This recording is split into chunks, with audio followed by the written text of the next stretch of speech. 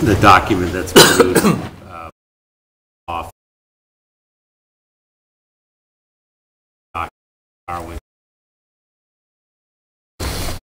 do that. So before we get started, we did have a consent agenda. Yep. So we'll move to approve the consent agenda, which includes the minutes from December 11th and 18th. For a second. Second. Any other discussion? All those in favor? 4-0. Is that the end of the meeting? Yeah. Mm-hmm. Okay, Dr. Doherty. Thank you, Mr. Robertson. As you just mentioned, we did get some questions after the meeting last week by some members of the audience about the different parts of the budget book and the munis budget. So we thought we would take a couple of minutes and have Mrs. Dowd talk a little bit about the contents of our budget book. We did do some restructuring this year to the budget book, and also the munis budget and how that is structured. Both of those documents were distributed the other night, and I believe we do have copies available this evening as well. Great, thank you. We'll keep this relatively high level, but we did want to quickly walk through the two documents that everybody received, as well as they should all now, I believe they were posted on Monday evening. The first one is the budget book. That is what we are walking through as we meet this week. That actually is the same as the munis budget. What we have done in the budget book is we roll it up to higher level categories to make it easier to walk through, as well as explain all of the various categories and reasons for different changes between the categories. The book also breaks it down between the 5 different cost centers in a summarized fashion by the 5 different categories that we've been talking about, and we also have details of each cost center within the budget book. One of the items we have done, based upon a lot of the feedback we received from the budget liaisons as well as from public comment last year, which we do appreciate, we have reorganized the book such that all of the financial information is right at the beginning of the book, whereas in the past we used to have a lot more town information, a lot of the DESI information up front, and then we would go into the financial section. So in order to make it easier for people, we've reorganized it to pull all of the financial information up front in the first section, and then the historical town information, as well as a lot of the Department of Education information, the per pupil information from DESI, that is in the appendices in the back. So it does have all of the same information, it's just reorganized to make it a little bit more user-friendly, and you can get to the financial information right up front. The other item we did want to briefly mention is the munis budget. So for anyone who's an accounting geek like I am, that is really what I would consider the general ledger of the school district. So that is virtually every line item that makes up the detailed budget. It is actually the exact same information as it in the budget book, it's just at a much more granular level. And the information that is in the munis printout is the fiscal 15, 16, and 17 actuals, the 2018 budget as adopted by town meeting last year. The only changes you will see in the budget is if we have cost center budget transfers approved by school committee, those get reflected in that column. We did want to point out that that FY18 budget column stays the same. It does not get updated to reflect actual activity. It is the budget as approved. Any updates or changes or differences between the budget to actual are what we present to school committee when we do our quarterly projection updates. We did get a couple of questions as to why that column doesn't necessarily reflect actual. It's because that is the budget, and that cannot change unless we receive approval to do so. And then the what's called projection level 1, that is what we are presenting as the fiscal 19 budget. We also wanted to just briefly mention, as we have through this, what we've included in the budget for all of the various salary line items are average increases as discussed and approved through school committee. We received guidance as to what the average increase should be that we use to build the budget. That has been reflected in here. The final determination of any non-represented salary adjustments, those are determined much later in the process, so that would be through the superintendent, depending on actual performance, economic conditions, and that typically happens early summer. And then we do have that amount of money available that's in here that we would then distribute. We do put it in the various line items, but it does not necessarily indicate exactly where that will be. That's determined later in the year. The only two salaries that are not part of that process would be the superintendent and director of finance. Those salaries are determined by the school committee. So they determine those and tell us what those amounts would be. We also wanted to let people know that included within the non-represented salary line, so a lot of the administration, we do have various stipends, to use a consistent word. That could be if we have new principals, new team chairs, new members of administration, we do pay mentor stipends. We don't necessarily know today who those people will be and who will actually receive those, so we do budget those within various administrative salary line items, so we know we have them captured for next year. And then once we know who those would be, we set up the appropriate people to pay them out. So those are within the various salary line items as well. So we just wanted to, we did receive a few questions as to how it was pulled together and what was represented in those line items. So we wanted to provide a little clarification on that. Thank you, Gail. So I'd like to just further add to that. Part of the reason for including the munis budget in the back of the request that come a few years ago, and it does bring a further level of transparency as to what's in the budget book, in that it will actually break down salaried positions, sometimes by, individual or position. And, I have to say that the school committee takes its job very seriously when it comes to realizing that we need to be competitive to retain and attract the best possible staff we can get. And we do that we try to do that with our representative employees, i.e. the teachers and paraeducators and custodians and nurses and all of those different unions. And similarly, we feel that way about non-represented staff, that being primarily the central office staff. And even more so in these times we deal with, seems like every year, we feel we need to retain and attract the best possible staff that we can get, and when we make these adjustments, it's because we recognize what's out there and what we have and what those people could do at other places. So we did consciously make those decisions, and we're very comfortable with them, and are willing to discuss and defend those in public. So thank you for taking the time for that. Is there any questions on that? Stay this microphone unless you feel like you're going to talk.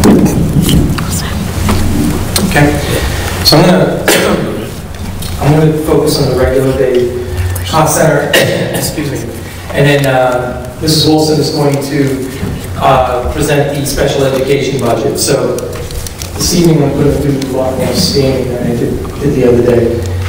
So before I begin, we've had a couple of changes with the calendar. And this is to actually conform to the town bylaws. When we originally set up the calendar, we were trying to create a more accelerated calendar, because we knew that the information for the final budget needed to get to the town manager in a timely manner, so that he could get it to the finance committee quicker, so that the community would have the information quicker prior to a potential ballot question in early April. So But we also looked at the bylaws recently and realized that there were a couple areas that we needed to tweak on our calendar in order to stay within the guidelines of the town bylaws. So tonight, we're going to do regular day special education. Tomorrow evening will be our first of 2 public hearings. And then we will be presenting the restructured budget, which is the budget that I'm recommending, our team is recommending to the school committee for consideration to move forward to the Board of Selectmen. And then on the 18th, next Thursday, there will be a school committee discussion. There'll be questions that we'll be presenting the answers to that have come up. All of that will be done on the 18th. On the 22nd will be the second of 2 public hearings. Give the community another opportunity to give input on the budget. And then, if time permits, the school committee will vote that evening. If not, we have posted another meeting for the 23rd. That would be if necessary. Obviously, we would rather have it done on the 22nd so we can get the budget quicker to the town manager. But that is the updated calendar. The change tonight is that there's a second public hearing that will be on the 22nd. So I'm going to present the regular day cost center. So this is 58.1% of the total budget. These are all of the areas that would be in the regular, that are in the regular day cost center. Essentially anything that's not special education related, that's connected to the classroom, is in the regular day cost center. So it includes your building administrators and secretaries, your teachers, your regular education paraeducators, and regular education tutors, ELL, school psychologists, reading specialists, guidance counselors, any curriculum material, stipends that are connected to general classroom teachers, substitutes, the mandatory bus transportation that we offer students, homeless transportation, and any instructional materials and supplies, instructional technology or equipment. So anything that's related to the classroom that's not special education related is in this cost center, which is why it is the largest cost center. What you see here is actually a decrease of 0.5% to this cost center. The primary driver for that is the fact that we have had to make reductions of a total of 13 FTE positions in this cost center for next year. Those personnel reductions include 4 elementary classroom teachers, 7 middle school teachers, and 2 regular education tutors. In addition to deal with enrollment changes that are happening, we already know that we have at least 300 students that will be in kindergarten next year that have signed up already between full day and half day. That is an increase over the last 2 years of 20 to 30 students, which we anticipate that number will get higher because our census is showing that there are still several students out there. So we are, in this budget, adding a kindergarten teacher and 2 kindergarten paraeducators for our kindergarten students. There are also some restructured positions, which we talked about on Monday evening. The literacy coach position that we're currently using for training for our elementary for math and literacy. It is a position we could not fill this summer when the vacancy occurred. We are restructuring that for the data coach position, which is a grant-funded position. That grant is going to be expiring in about over a year. And then also, and we talked about this the other night, the high school secretary position and the salary difference from the data coach, along with expenses in administration cost center. So that funding is going to the administration cost center for the restoration of the school business assistant. So the major changes in this cost center, as Mrs. Dowd said earlier, includes all of the salary and benefit obligations for representative and non-representative employees that would be associated with this cost center, all of the staffing that I mentioned earlier. And we are ending, we're at the end of a 1-year contract. We will begin negotiations shortly with all 5 collective bargaining units. We are also restoring funding to the FY17 levels for the following areas. District-wide technology funds, we're restoring $50,000 to go back up to $100,000. The per pupil building expenditures, which I am going to have one of our principals talk about that this evening. That's going to be, we're bringing that back up to I believe it's about 685,000, so 100,000 more, and then restoring to historic levels our substitute teachers. These are all a result of the one-time expense cuts that we made in order to preserve the 7 middle school teacher positions last year towards the end of the budget process. In addition to that, there was $100,000 one-time amount that came from free cash to help fund those positions as well, and that was not built on the base for this year. We also, in this budget, had to add a second bus. That second bus we actually had to implement this year. It was not originally in the FY18 budget, but as enrollment increased with bus transportation, for mandatory transportation and students that are along that route, we realized we needed to restore the second bus back in 18, so we're keeping it in the 19 budget. And then, just as an aside, the 19 budget does not include funding for the 3rd year of the science curriculum implementation. We are going to address that, though, in the reconstruction budget that you'll see tomorrow night.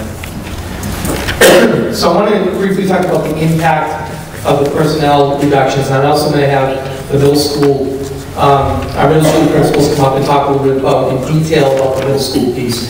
So the 4 FTE elementary classroom teachers, this will be in grades 3 through 5. It will, where the reductions occur will be based on class size. And that's something that we're going to monitor throughout the projected enrollment for next year, and then make a decision in the spring as to where that would be if we do not receive additional funding. The class sizes would go up to as high as 27 in those classes in those affected schools. In terms of the middle school piece, I'm actually going to have Sarah Marchand and Michelle Shanklin, the 2 principals of the middle school, talk more about those reductions. Thank you, Joan. Good evening, everyone. My name is Sarah Marchand. I'm the principal of Coolidge, in my 5th year there. And we have had the pleasure, in my years there as a science teacher at Coolidge prior to becoming principal, of having a very strong middle school model. We're really proud of what we're able to provide for our students.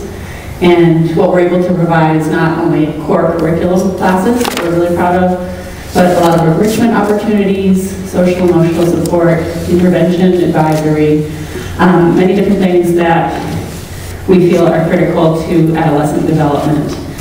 And as we look at this proposed balanced budget, I know we agree with Dr. Doherty in that we don't feel like it's an ideal budget for what we want to provide for our students, and I know we share those feelings with all of you. So what this proposed budget reduction is at the middle level is the elimination basically of 1 subject per grade level is the way to think about it, or 1 class per day. And that would be the 6th grade English language arts, which currently has 2 blocks a day. So that, because we really feel that literacy development is so important in the transition from 5th to 6th, that was the way we really wanted to support kids. And 7th and 8th grade, the reduction would be in foreign language, which we currently both schools offer Spanish and French. So we would be eliminating foreign language in both 7th and 8th grade. And this is unfortunate, obviously, in that not only are we taking away what we feel is core curriculum for our students, but we feel like it's eroding what we feel, just the beginning of eroding what we feel like is a really strong middle school model that has been in place for a long time. So we're going to talk a little bit more about the impact it will have, not just on foreign language and ELA, but on some other elements of our curriculum. So I'll hand it over to Ricky. Hi, I'm Ricky Shanklin. I'm the principal at Parker. This is my 2nd year there. And as Sarah said, we have been able to offer such robust curriculum to our students with the foreign language, with the additional English language arts at 6th grade, which has a big impact on their ability to do higher level thinking, higher level writing skills, reading skills in 7th and 8th grade as a result of that. Also, in sixth grade coming in, the teachers are able to have focus on a smaller number of students. The model that we have right now, that will no longer be the case. So targeting areas of students that need to be worked on, pushing students to move ahead when it's time for them to move ahead, that's going to be a lot more difficult next year. So the obvious part that we're talking about are the core content areas that are going to be affected. The less obvious parts, in addition to the foreign language acquisition, we know there's huge benefits to that, and that not only affects them, as middle schoolers, but helps them become more just the acquisition of the language alone, the grammar studies that they do, putting sentences together, all of that is connected to content areas in a way that I think that we really can't even, begin to explain. But so in addition to the content areas, our programming is definitely going to have to change. We have to build new schedules, obviously. Students will attend 6 classes a day instead of 7. As already stated, and with a new schedule and less personnel, it will have the impact on, one thing it'll impact is special education. So although we do need to continue providing special education services as required by law, it is going to limit the places that we can pull students from to get those services. So some of the things that students really like to do, such as art and music and things like that, we're really going to have to make some choices about what those things are that those students can't participate in, which is very unfortunate. Students will also have to make hard choices between, the music, like our students get a lot of music lessons. We have a really great, excellent music program in middle schools.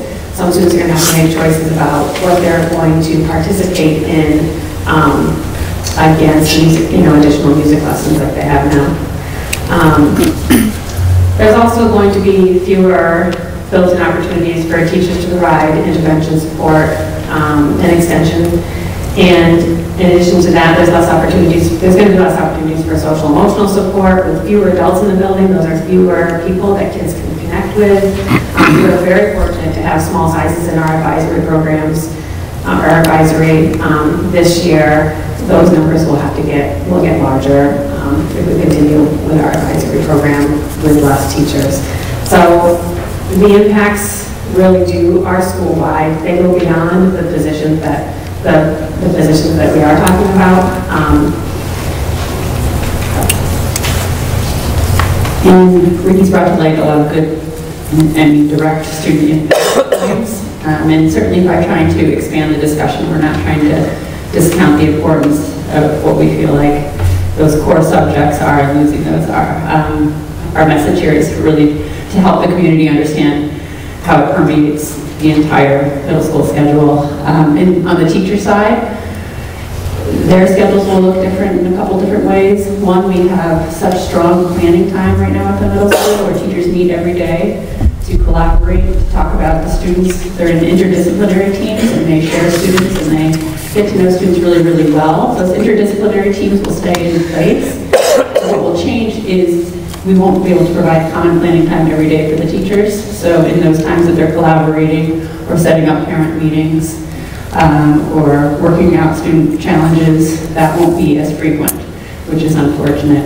And we will actually also have to restructure some of the duties of some of our teachers.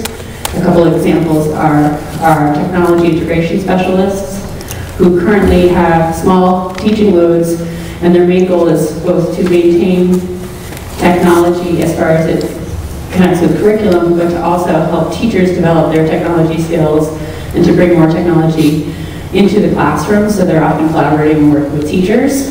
Likewise, our librarians do the same thing for research and for library resources, working directly with teachers. Both our librarians and our technology integration specialists will have almost full caseloads next year of actually teaching classes. So that's an example of how things will look a little bit different for some of our teachers. And so again, it's not just about foreign language and ELA, but it is a lot about that. But I hope, we do want it to be clear that there are different layers to this. We certainly feel like We want the message to be out there that this will impact middle schools in more ways than two, so one per grade level. Ricky and I are completely dedicated with doing the most we can with the resources we have. So we are going to do our best, no matter the outcome, to provide the best education we possibly can for your children. We believe in that wholeheartedly, but the bottom line will be that if we have fewer resources and personnel, it will be less than we're able to provide now, as well-intentioned as we are. So, parting words? I guess I'm preaching to the choir when I say this, because we're all here. But for those people who are at home as well, what you can do is to try to stay informed. Don't be afraid to reach out and ask us questions. Any information that we have, we're trying to push out information to you as we know how things are going to look. So, and we're trying to communicate very clearly with our staff what things are going to look like. So please don't hesitate to reach out if you have questions. And let's continue to advocate for our kids. Thank you. Thank you. Thank you very much. We do have also a reduction of 2.0 FTE tutors in this budget as well. One of these tutors will be at the middle school, which will equate to less math intervention during support during the school day. Tutors, by the way, I think there's sometimes confusion about tutors. Tutors are in-school support during the school day. They are not after-school extra help support. At the elementary, the tutor, it's actually going to be hours that are going to be reduced at each of the 5 elementary schools, which will be the equivalent of 1 FTE. Some of the non-personnel reductions include, I should say, a non-personnel reduction would be the elimination of virtual high school. Virtual high school is online computer program where students can take classes that we may not have available at the high school. So, for example, if there is a AP class that we don't offer, a student is able to take it right now through virtual high school. Unfortunately, this will be eliminated in next year's budget. And then, as I mentioned already earlier, we are restructuring the high school assistant principal secretary, which there are 2 secretaries right now. We'll go from 2 to 1. Attendance and other duties will be restructured among the other secretaries at the high school. So it'll be a restructuring of duties to accommodate the change. There are some other impacts. As I mentioned earlier, we're proposing to add a 1.0 FTE kindergarten teacher to address enrollment increases that are going to be happening that we already know of for next year. With that is the kindergarten paraeducators, which we do have paraeducators in all of our kindergarten classes. This will maintain the 18 to 22 students per kindergarten class as well. And we also are going to be restoring the district technology and building budgets to the FY17 levels. As we mentioned on Monday evening, right now we're currently on an 8-year cycle. We really need to get that down to a 5-year cycle, which is why we have to increase this back up to FY17 levels.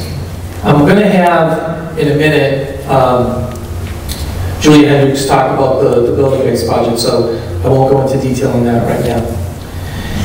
This is the budget by object. You can see that the reductions in professional salaries, that really is the reduction of staff, of teachers in the classroom that are in this cost center. The clerical salary is the restructuring of the high school secretary position, which is going to go to the administration cost center. The other salaries are the increase in the kindergarten paraeducators that we're adding to the budget.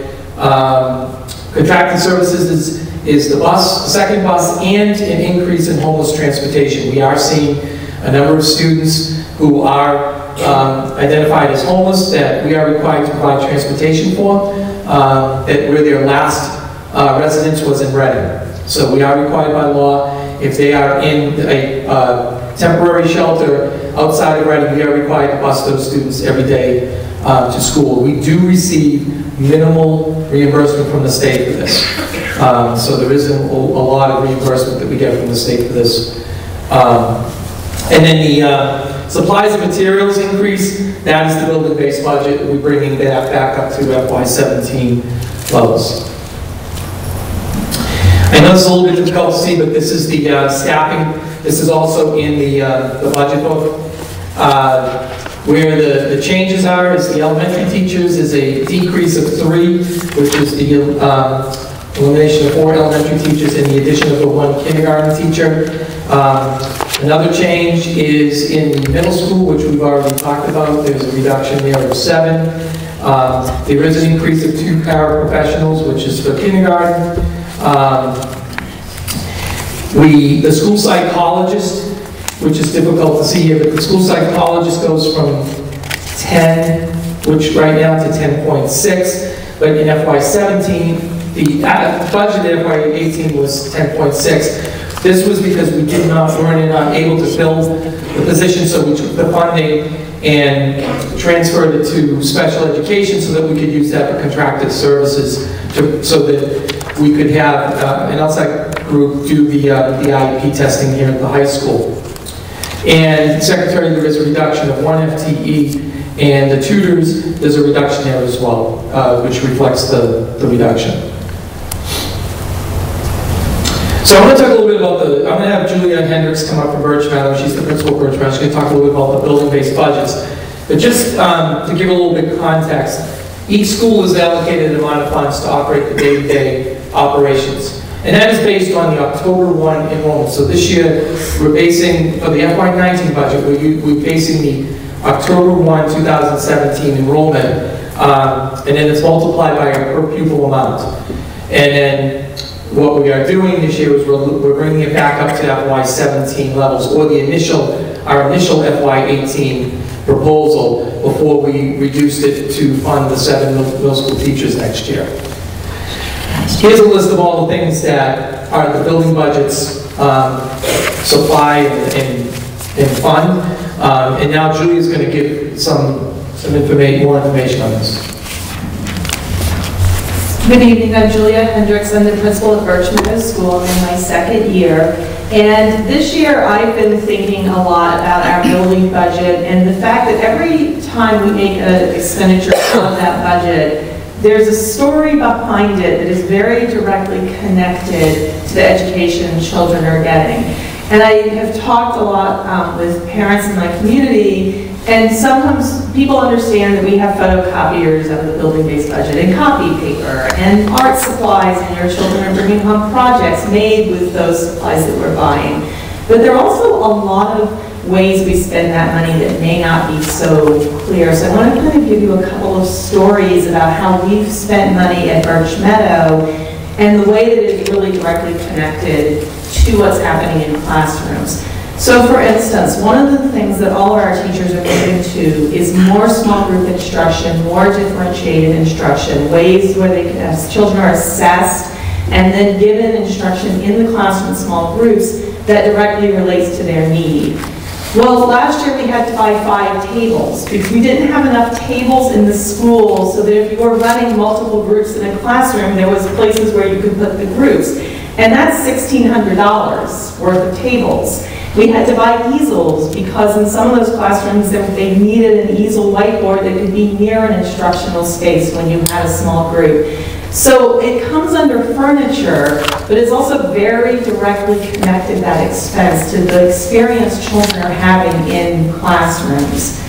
Another way that we spent money out of last year's building-based budget is our teachers have spent a lot of time thinking about literacy instruction. And one of the things that I was getting feedback about was that teachers wanted more professional development around what's called the literacy continuum, which is we benchmark student reading levels based on this Fontes-Pinnell literacy continuum, but the teachers were saying, we don't feel like we totally understand that continuum.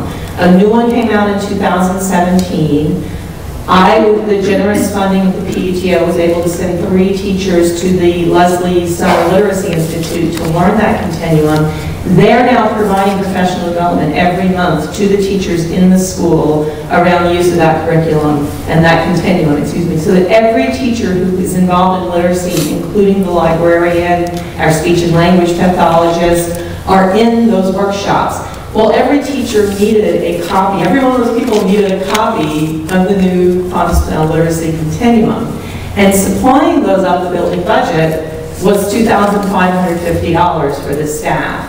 For a document that teachers are using every single day to connect assessment to instruction and deliver literacy instruction in the class, and that all of our literacy instructors are studying intently this year.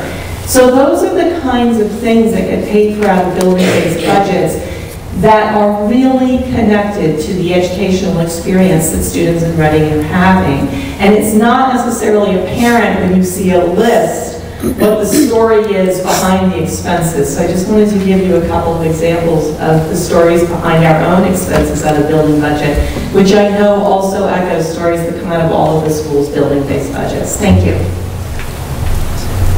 Thank you very much, Julie.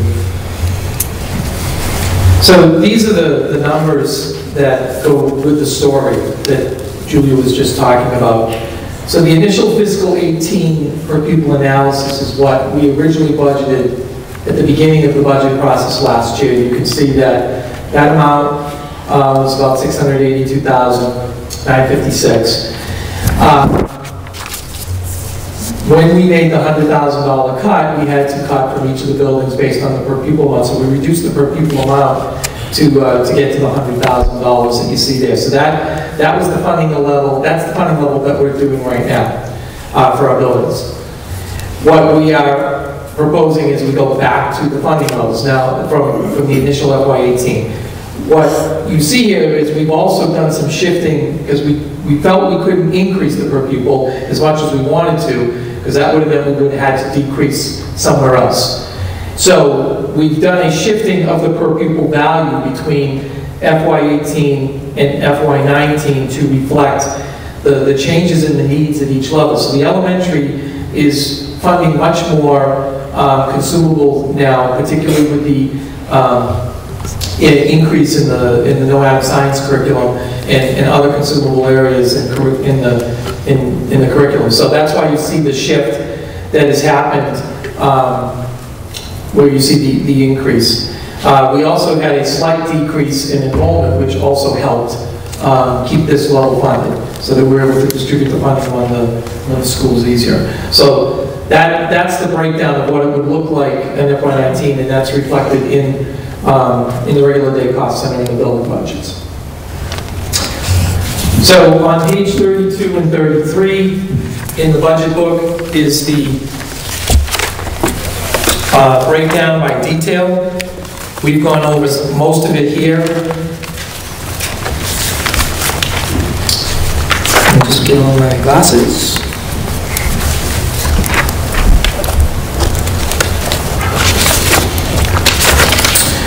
So on 32 and 33, you can see the different increases that are listed here. Just to highlight a couple of them.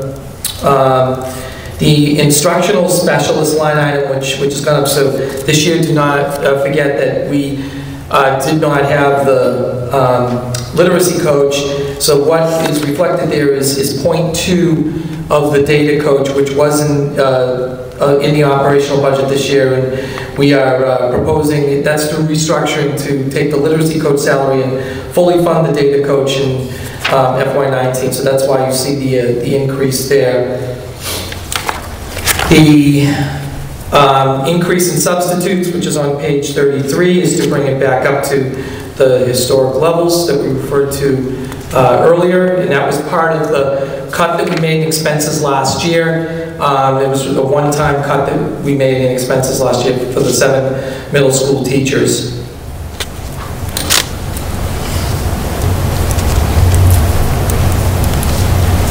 A lot of the other line items that you see in the detailed budget are from the building budgets. So all of the 8 building budgets are combined into these line items, which is why you see fluctuations from year to year in costs. And And you can see the last line item on page 34, technology, we're bringing the technology level back up from FY to FY17 levels. The last slide I want to show you, and I did refer to this on Monday night, but I didn't show you the slide, is where the reductions have occurred for classroom teachers over the last, if you include next year's budget, where they've occurred over the last 3 fiscal years. And you can see that if you combine RISE with the elementary, we did have a 0.6 reduction last year in RISE for the music teacher. That RISE in elementary have had 6.6 reduction, middle school would be 7, and high school would be 7. There are no proposed teacher reductions at the high school this year because over the last 2 years, the high school has taken the bulk of the teacher reductions. On Monday night, I showed you a slide that went back even further. I think it was to FY14 or 15, which shows that we do have other FTE cuts in the classroom prior to FY17. But, and I can't remember the exact number, I think it was around 4 or 25. But you can see that over the last 3 years, because we've had below level service budgets, the bulk of our reductions have been now in the classroom. So at this point, we'll take questions on regular day. John, started off.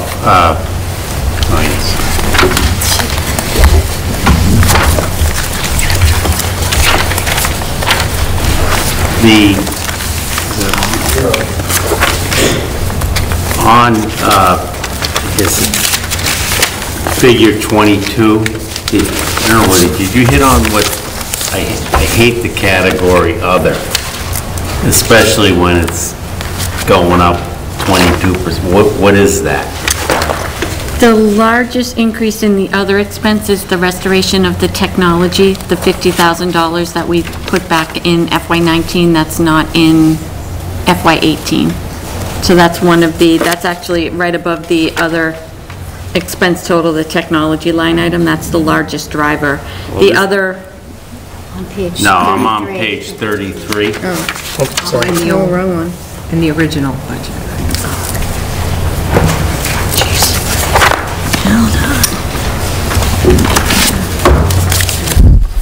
Yeah, this one.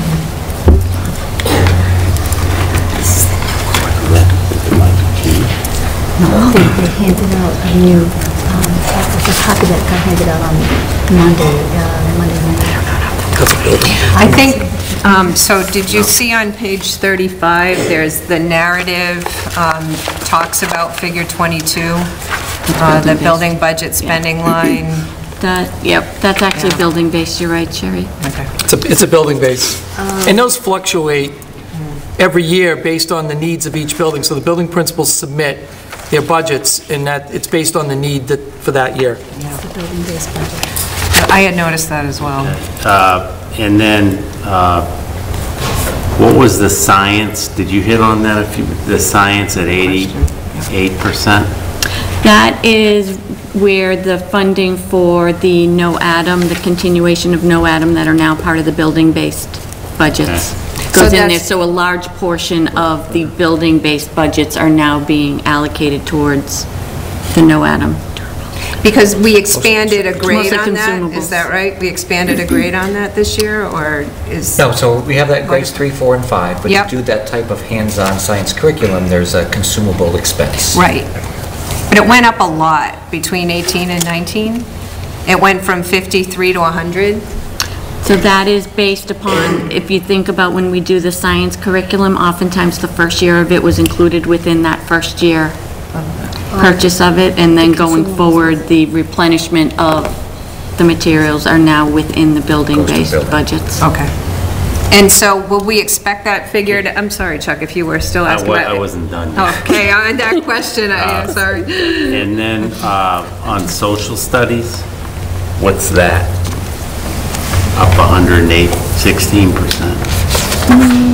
Oh, the 13 to the 28, that's also based upon the building-based budget, so that would be amongst all of the schools. Some of that was from the high school as well, as they go through each year and look at areas that they need to replenish either books or materials. So that is all principal directed as part of the building-based budgets.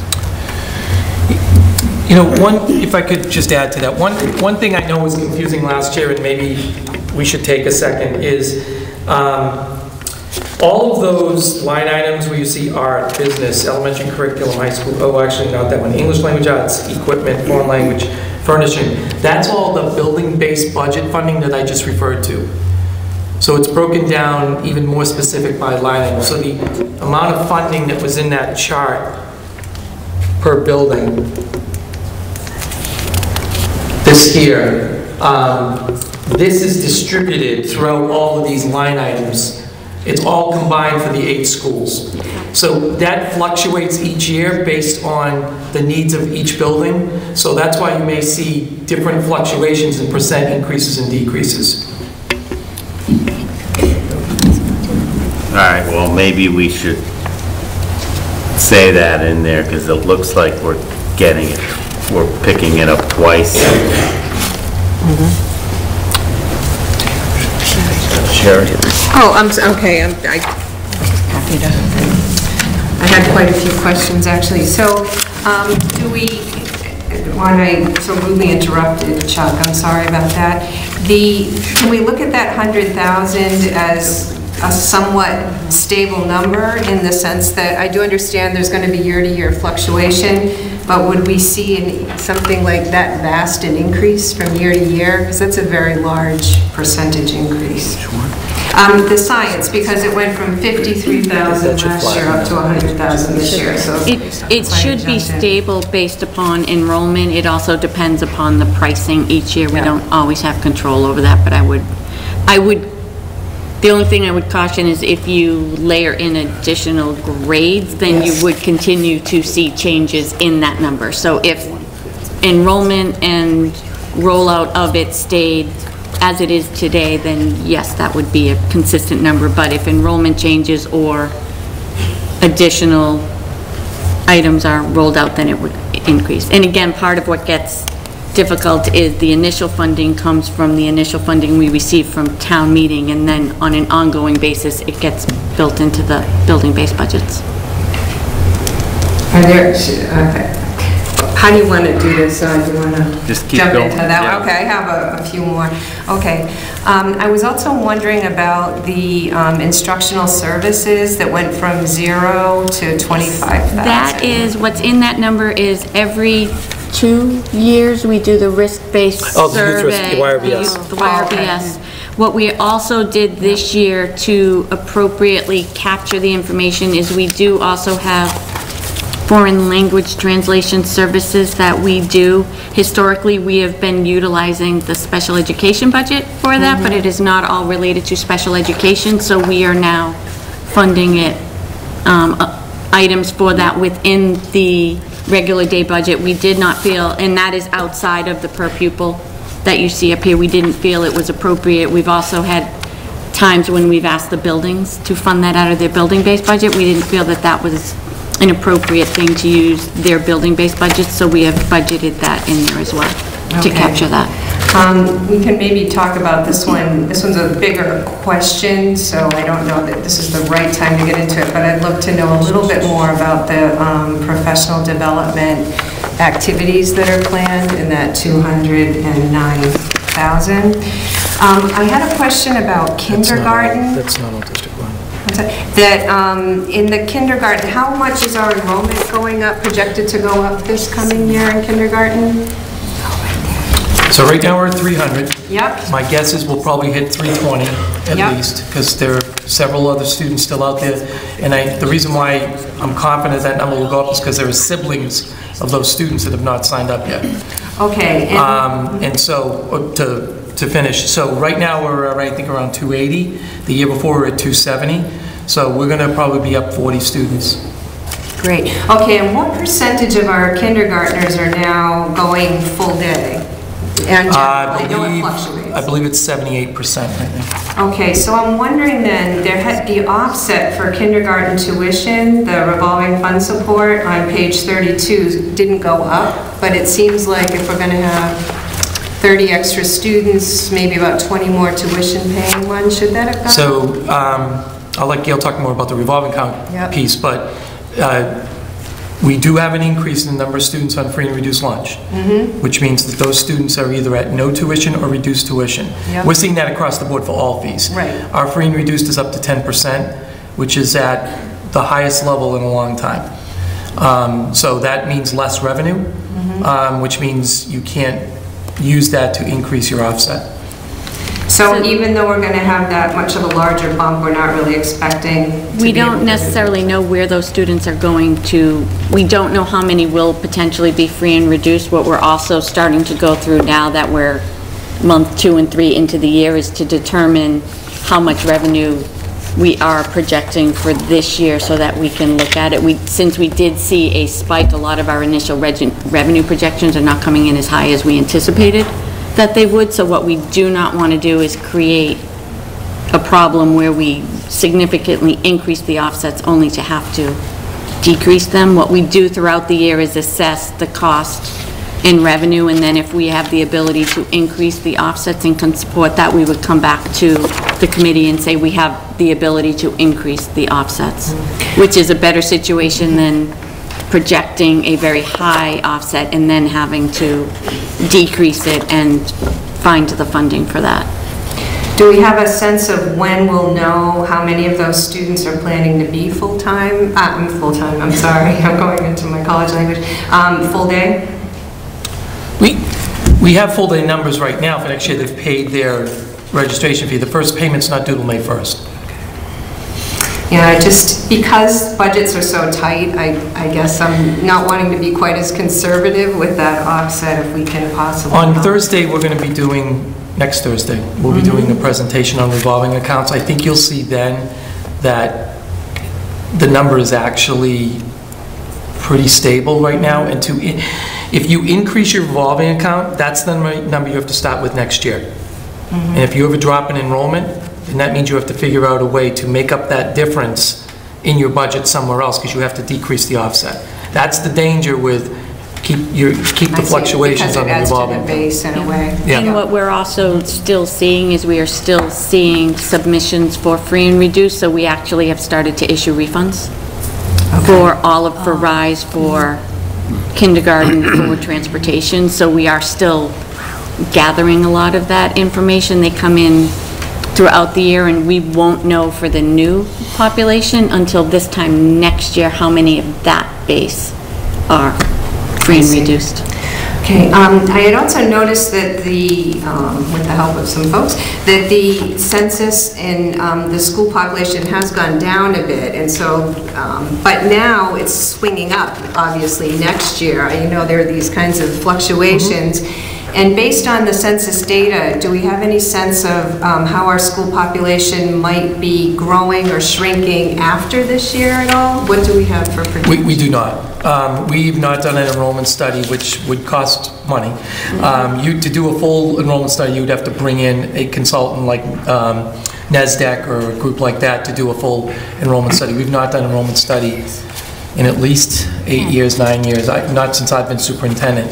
So we do not know what below 5-year-olds, I mean, we do have census information, but the younger the students, the less accurate the census information. Because families move and so forth? Oh, families come in, families leave. I did want to thank the principals, and I also wanted to thank the explanation about the building-based budgets and the teaching, the pedagogy. I think that sometimes when for me, I get so involved in the numbers, as you just heard, and I think it's so important for us to keep in mind that we're in a different era now. We need to teach for the emerging world. We have to embed teaching of collaboration, of creativity, of creative thinking, of problem solving, and we know that project-based learning and learning by doing is the kind of knowledge that sticks with people and builds true knowledge. And that does take, as you're saying, more resources, smaller groups, more training to teach that way, more resources. And I think that when we really have to think ahead, what are we preparing our kids for and what are we preparing them to do? And I really appreciate that you brought the importance of looking at not just what we're teaching or how many chairs there are, but why and what the outcomes are going to be. So thank you for that. And I could talk a lot about middle school, but I'll give up. Thank you. Go ahead.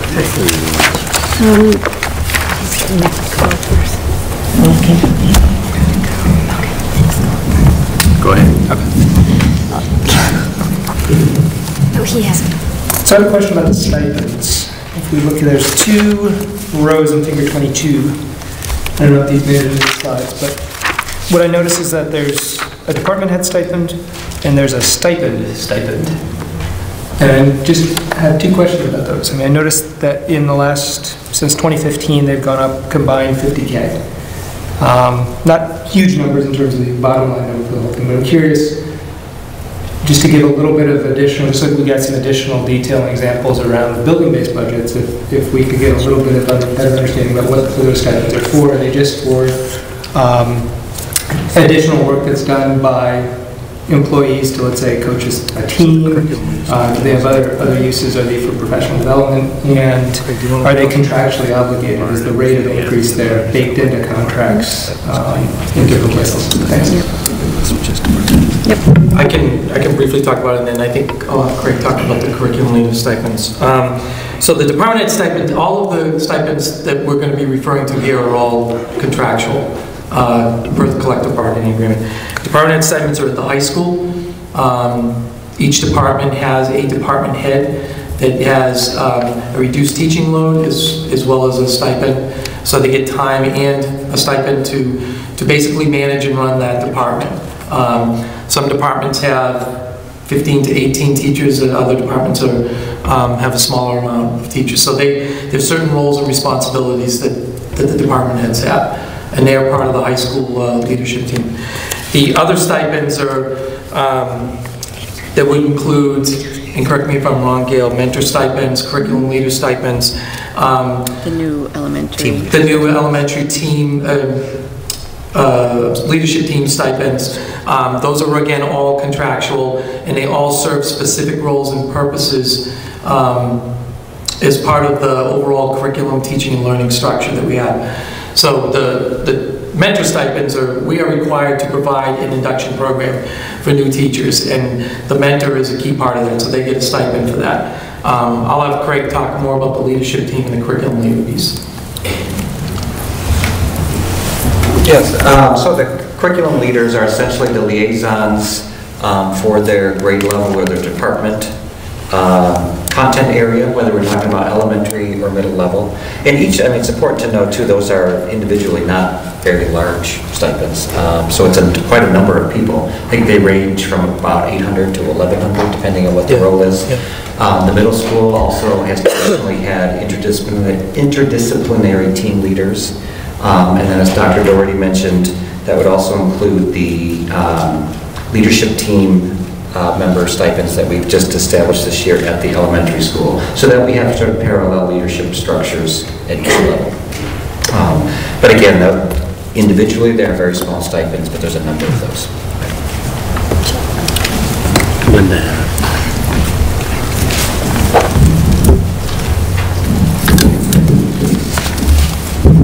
Thank you, and thank you to all the teachers and principals that have connected the numbers with the students. I think it's really vital for us to understand. One of the conversations that I know I've had with the superintendent is about substitute teachers and alternative approaches to using substitutes in classrooms. I've seen it online as well, that the questions come up again, and I was wondering if you could just talk a little bit about the challenges involved in not using substitutes when teachers are out.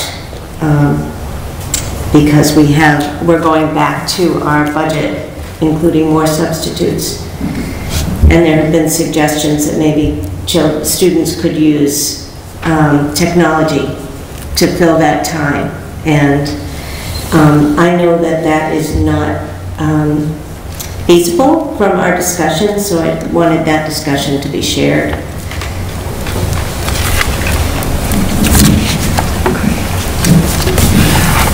I have to remember what discussion that was. So substitute teachers, when a teacher is out for a variety of reasons, which could range from illness to long-term subs to for training purposes, personal days, someone has to cover and teach those classes, which the lessons are, unless it's a significant emergency, the lessons are provided by the teacher that's out. So the substitute teacher plays a key role. And unfortunately, we are not able to fill every single absence that we have. And that's because, and I've said this before, and I've been here long enough to see this, that when the economy is better, we tend to have less substitute teacher pool.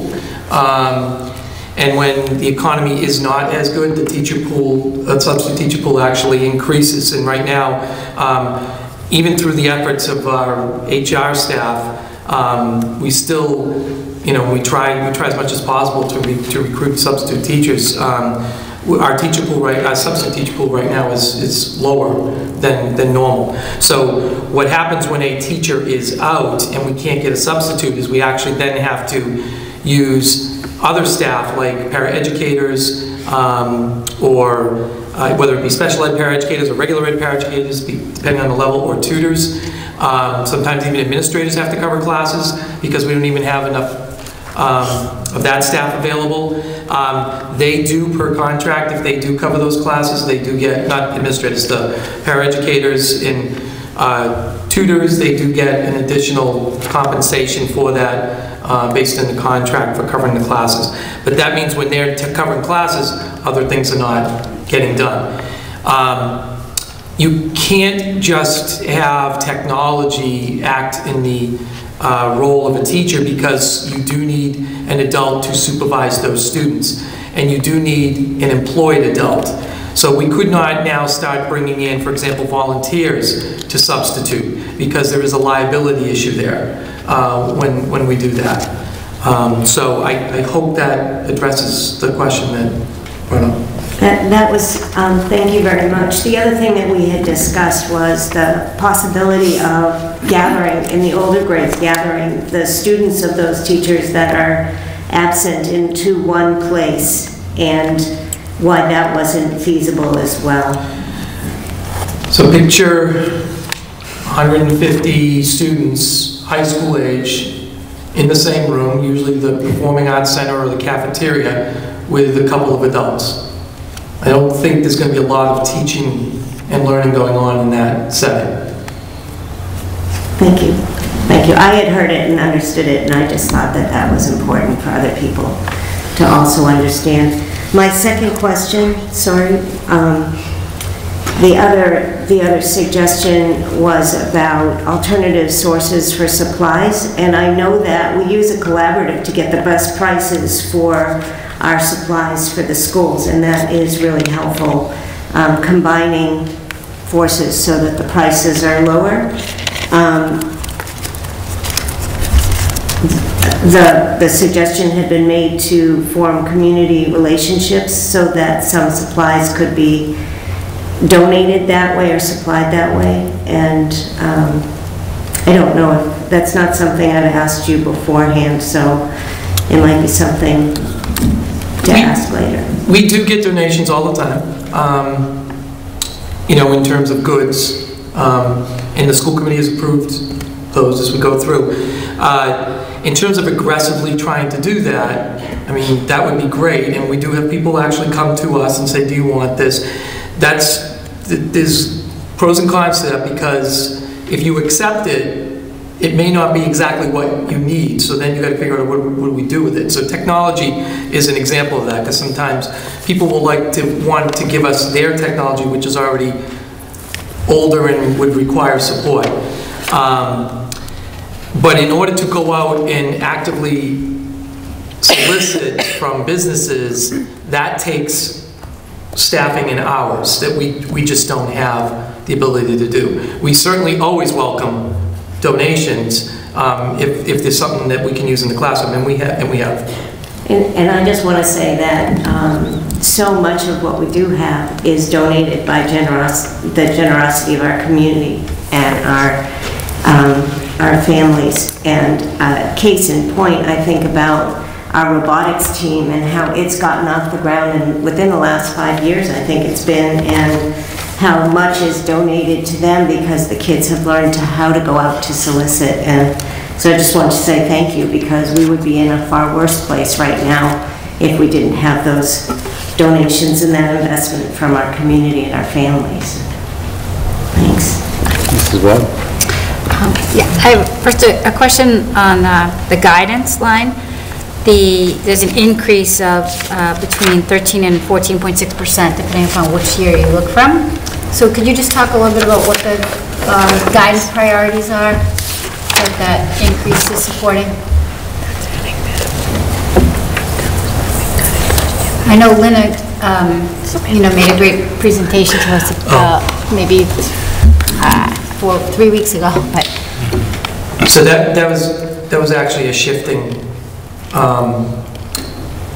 We inaccurately shifted an FTE from a cut that was made last year.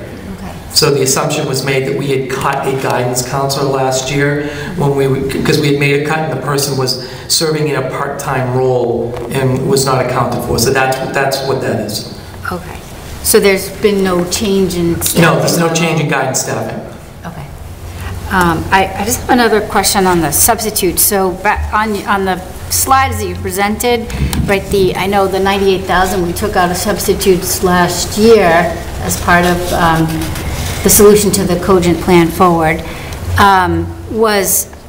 is being restored, but I'm having a little trouble with the substitute line on page 32, because it looks like we're just increasing it 3,000.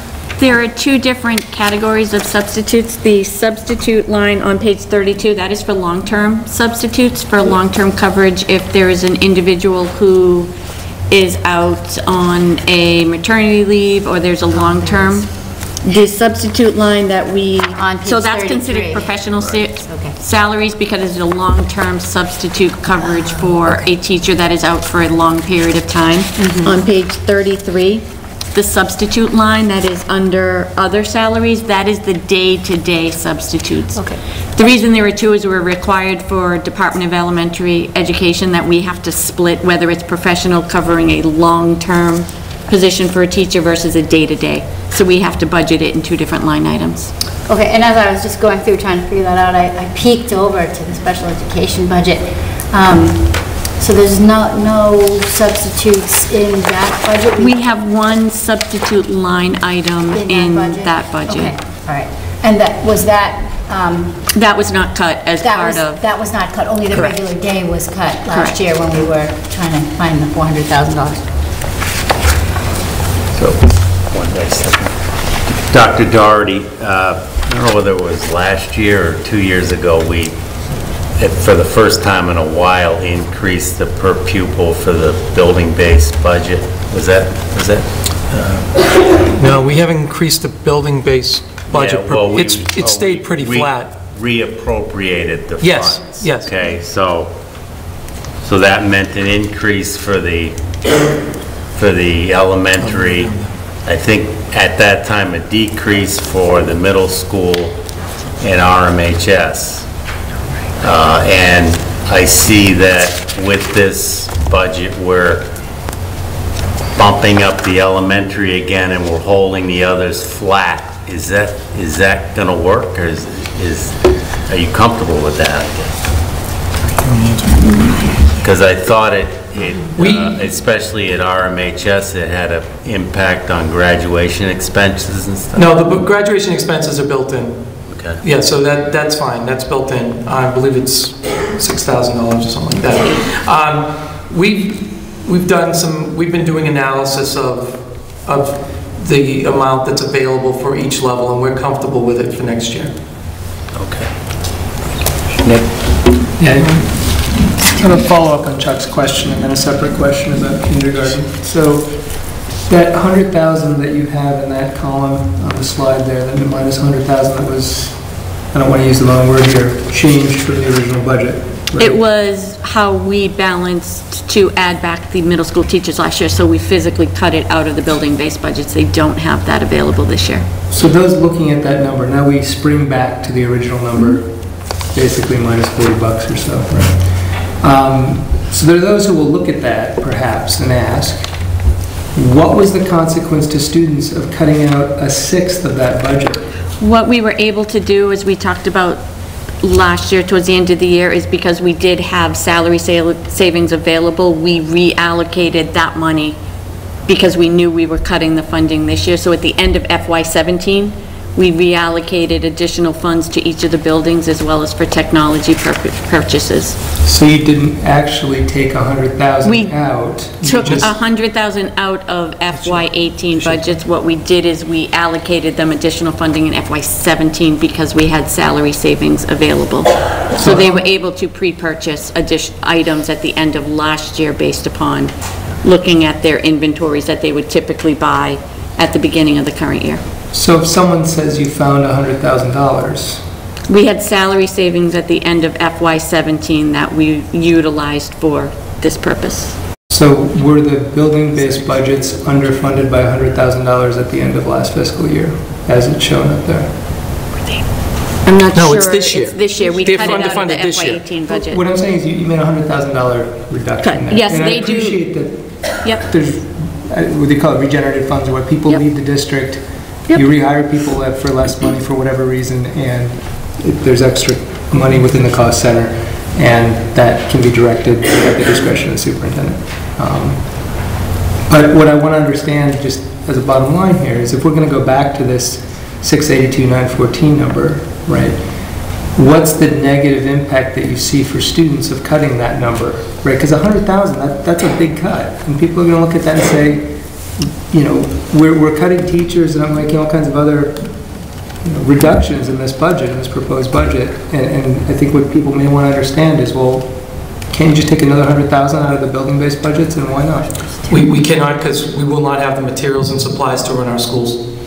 And I think the building principals could tell you that, which I think Mrs. Hendricks did a great job of explaining how that funding is used. And the only reason you had those supplies last year was because of a fortuitous, not something, events you cannot predict before. Correct. No, correct. Okay. All right. So I was going to ask about kindergarten, if that's okay. So there's an FTE, and I'm looking at figure 18 in the budget book. It's just the chart of positions added, just the regular day portion of that. So we just talked about enrollment in kindergarten, I'm sure I need that question. So I understand enrollment's gone up. We have certain classroom sizes, we have certain space constraints and classroom size goals and class size goals. Does this assumption of adding, in response to the increased enrollment in full day, right, for the 78% full day you said, does this assume that, in other words, are we adding the kindergarten teacher and these two para-educators in this budget with the assumption that this is required for the half-day students, or is this because of the full-day students, and are we legally required to provide these FTEs for full-day students? So the most difficult thing to predict is kindergarten enrollment, because the census is never accurate, and it's usually off by 20, 30 students. That's what historically I've found since I've been here. So we do the best, and they don't move to the right places in town. So what happens is, the school committee gave me the authority several years ago, was to be able to, if students didn't have siblings in the school, the ability to, within 2 miles, to avoid busing costs, to be able to reassign students to a neighboring school, which we have done as best as possible to balance class sizes. It still doesn't always work the way we want it to, because sometimes a student will move literally across the street from a school, and you're not going to have them go to another school 1.8 miles away. That just doesn't make sense. So we do everything we can to balance the class sizes, and the other factor is space. So we also are seeing less and less kids in half day. So we have to balance that and how we do that. So we're looking at different ways that keeping the budget in mind, but also doing what's best for kids. How do we assign those kids to appropriate spaces, appropriate classrooms, so that we have full day and half day programs that are appropriate for the students. So I know that's a long answer, but this is based on the numbers that I have right now and where those students are located in town. This is the staffing that we need for next year. Is it staffing that's required by the number of half-day students alone? We are required to provide half-day kindergarten in Massachusetts. However, we do have a very large percentage of families that have full-day kindergarten. Do you need these FTEs, this kindergarten teacher and these 2 additional paraeducators, to meet that legal requirement to provide half-day kindergarten to the students who have... The school committee made the decision a long time ago to have full-day kindergarten. And I'll leave it at that. If the school committee wants to have a different discussion about that, then we'll have to talk about that. But what I have been directed to do is to provide, and we have a certain deadline that families have to sign up for full-day kindergarten. They're not guaranteed full-day kindergarten after a certain date, and that's in December. I think it's the 17th or something like that. At that point, they're on a waiting list. So that's how we do it. But just so it's not in the best interest of students to start limiting that. So my understanding from what you're saying, correct me if I'm misunderstanding, is that we're adding an FTE proposing to add an FTE of kindergarten teacher, 2 FTE paraeducators in response to the demand for combined full day and half day students based on current enrollments. And location. And location. That's very important, and available space. All of those variables each year change. Understood. But this is not required, the FTE for kindergarten teacher and the 2 FTE paraeducators are not required to provide the legal minimum, which is half-day kindergarten to all those who enroll. I don't think that's, I'll be honest, I don't think it's a very fair question, because we have been providing for several years full-day kindergarten for students. So this is the staffing required to educate the students for either full day or half day. It's not legally required, I agree. Thank you. But there's a lot of things we do that aren't legally required, but are in the best interest of students. Thank you. Can I just like to add, I think we haven't, as a committee, limited, other than with respect to space, right, that full day. We've tried to continue to accommodate the growth and the interest in that program. So I think, it would be, I almost hear part of this discussion would be, if we didn't want to add additional staff, we would have had to potentially cap the amount of people that could be in the full day and say, we can't do that because we're not willing to add staff, and those students would then have to be in half day. I think there's still issues with, depending upon where those students are and the space, you would have to, look at that. I don't want to get into the value judgments of the budget components at this point. If there's questions on the budget. Yes. You got one right. Yeah.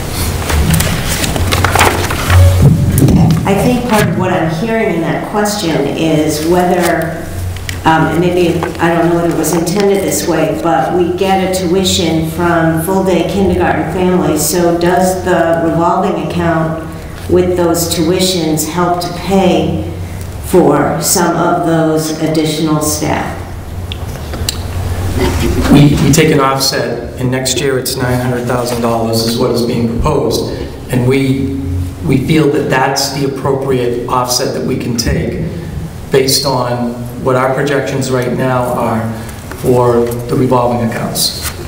The danger of increasing that number, which I believe we said earlier, is that that's the number you start with the next year. So if you have a drop in enrollment, you now have to cut that amount somewhere else because you have to lower than the offset. It's kind of like using, to make it more of a macro level, it's using free cash. When you use free cash at the town level, and this happened a couple of years ago, we went from $2 million to $1 million, and we had to make significant cuts because we had to, that was part of what was causing some of the cuts, is the less free cash is being used to the budget. Because that's the base that you start with going into the next year. Elaine, did you have something else? No. Yeah, good. Yes. So did you say that the enrollment deadline was December 17th?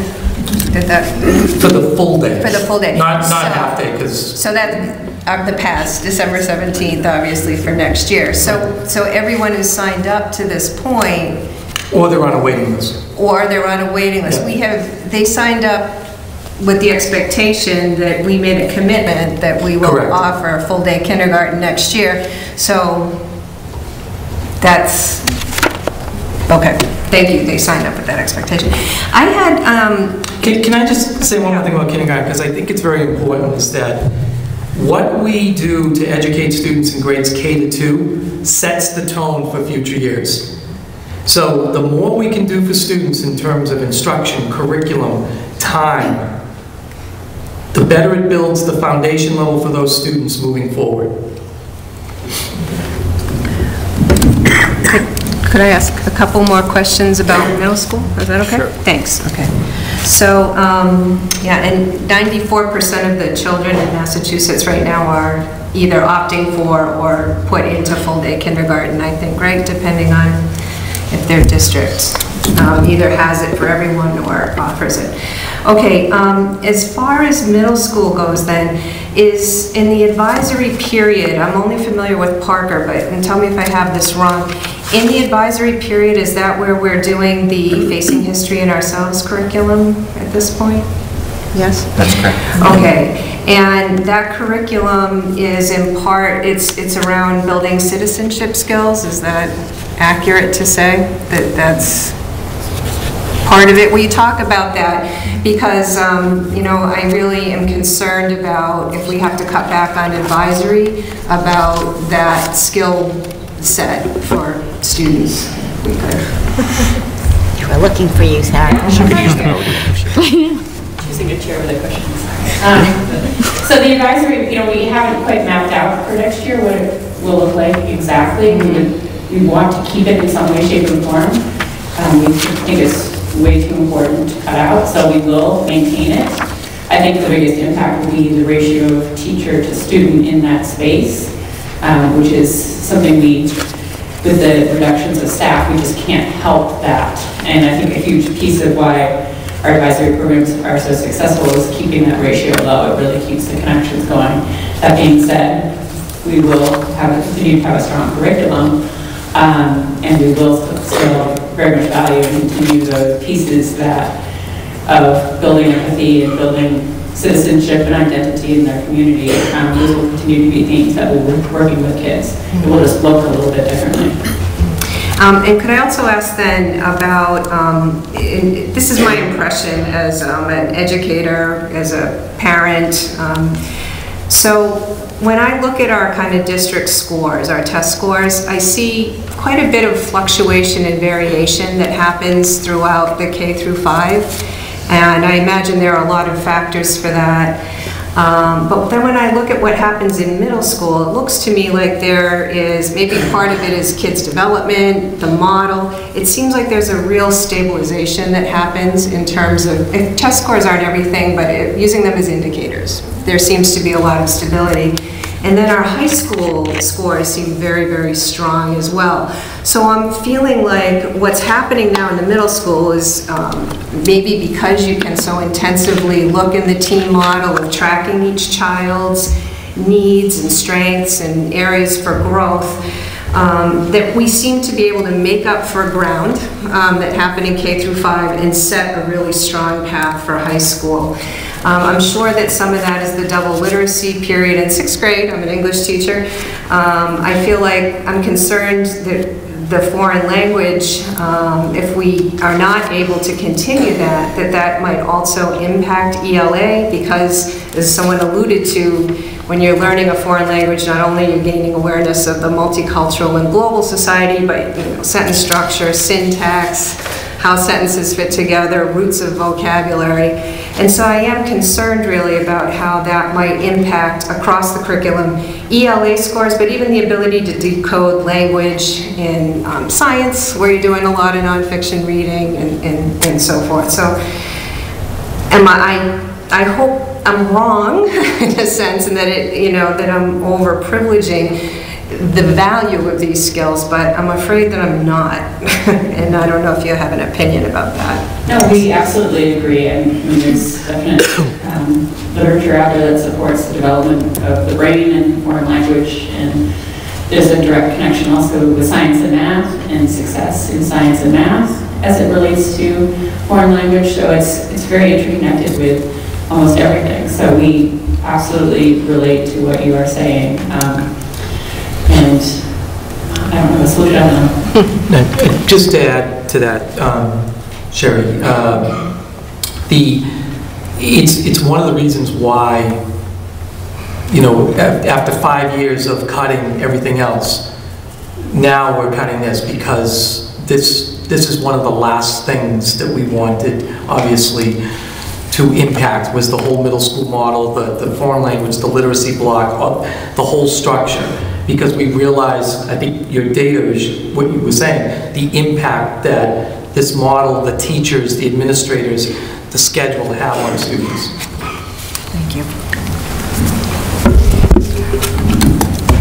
Yes. So I want to talk about the no Adam curriculum. And consumables. So my recollection from the past few years is that we were, as a district, going to fund an upgrade, if you would, of the science curriculum with no Adam in 3 stages. 350K tranches of money that we asked for. We've invested as a community, I believe, 2 of those 3. The last one being last year. And we asked town meeting for that money, if I remember correctly at one point. Part of the discussion around that, as I recall, was that these were standards that the state would be evaluating our students on, and it was important to align our curriculum and what our students are being taught with what they're being evaluated on, and just basically give them the best possible education, regardless of the test. Okay. What I want to understand is the cost of that curriculum for our district going forward. So I want to return to the discussion earlier about, it's from page 33 of the balanced budget book, but the science line, and we talked about this a few minutes ago, 100K, 100,323 versus 53,000, and I think it was Gail was talking about how part of that is consumables for this program. So what I want to understand is 2 things. First, my understanding is that this budget, this balanced budget, does not include that third 150K. That's tranche of money. That's right? correct. Okay. And then secondly and finally, what are the downstream effects, if you would, on our consumables going forward as a district as a result of adopting the first $300,000 of curriculum upgrade? So is all of this roughly 47K increase in science consumables, if that's the right term for it, are the result of implementing the first 2/3 of no Adam money? And are we going to be looking at an additional 100K per year in consumables instead of 50 as a result of that? And if that's true, it would be helpful when we go back and ask for that third tranche of money to bake in the cost of the increased consumables. So help us understand the real cost of no Adam going forward. So, want me to begin? Yes, go ahead. I mean, I think I'll begin just by clarifying one thing, and then I'll let Ms. Dowd talk about how it breaks down. But the no Adam that you're referencing is just the elementary grades 3, 4, and 5. And part of that shift was we realized, in essence, especially with the shift in standards, we wanted to make sure that we were providing to students a real aligned program to that standards. And in essence, in the past, we hadn't been. But the figure in here, if my understanding is correct, is not limited to elementary. Middle school and high school for years have been spending a lot of money on consumables because you can't really teach science without consumables. So you're talking about test tubes and chemicals and things that you use for experiments and clamps and whatever things that get used up. What did you say? Plants. Clamps. Yeah, clamps tend to be used more than 1 year. So that's what I was just checking with Ms. Dowd, because I don't, off the top of my head, know how that breaks down. There is a component in that number that is middle school and high school, which is about $32,500 of that total is middle school, high school science. And again, these are numbers that are allocations based upon the building principal's estimates at the time we do this, where they can determine, they do have the flexibility. If they do not need science, they can buy history, they can buy math, they can buy other items. This is their best estimate as of today based upon looking at trends, as well as for the no atom, looking at number of students and the cost for the items based upon pricing we received.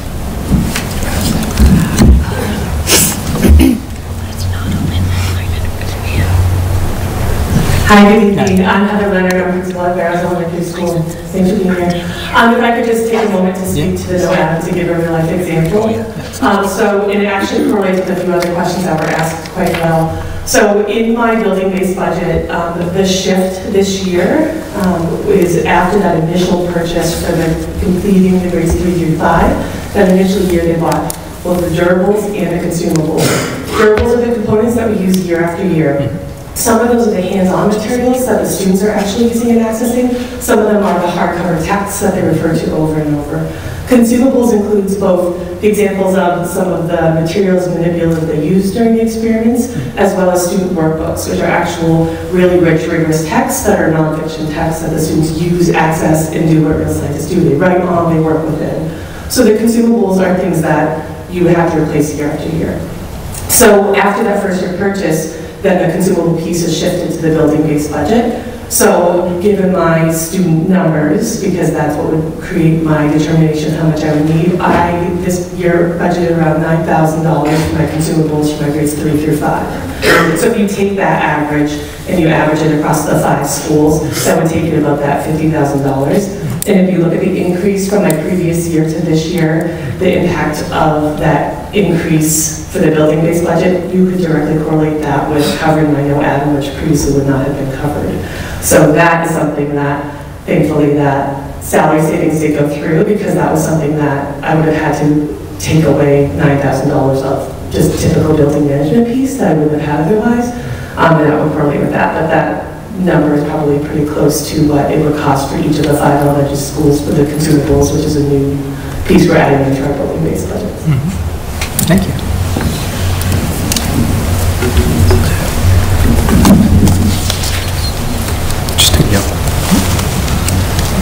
Make sure that I understand that. So, again, that was helpful in understanding what the money's used for. I still see 53,000 going to 100,000 from last year to this year, and I just want to make sure that we all understand: is it going to stay at a comparable level? Like, is no atom driving that, or something else driving that? And what I notice is the change. I hear the 50K that I just heard. That makes sense. This is the first year. This is the first year that it is in the building-based budget. So this is the first year the principals, based upon enrollment, based upon known pricing as of the physical date we did this budget, which is not necessarily the price that will be paid upon actual purchase.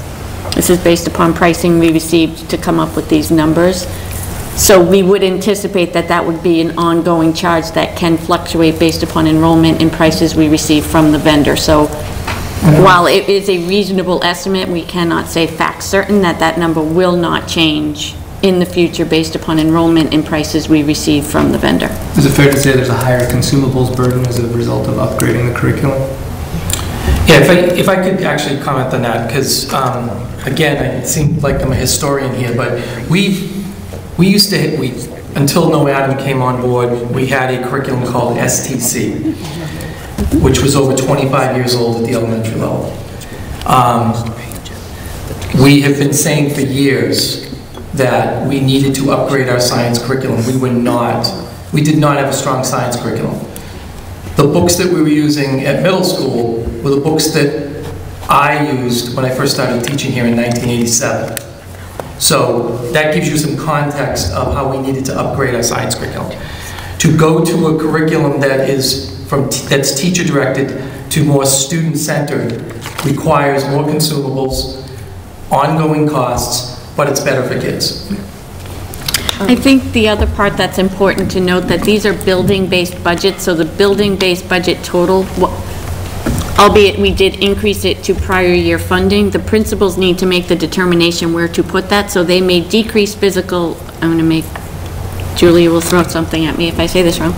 We may decrease art, we may decrease physical education equipment, we may decrease paper to increase the science curriculum, so it's not a net.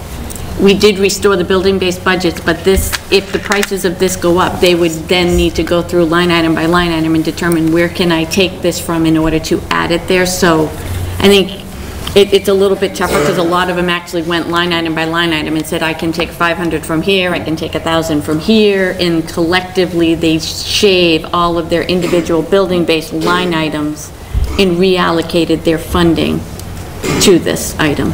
So, last point. Just so that's helpful for going forward and for this to be able to identify. We did a really good job identifying, I thought, in a previous school committee meeting, identified exactly where literally Gail tracked every single dollar of that 150K, which was tremendous.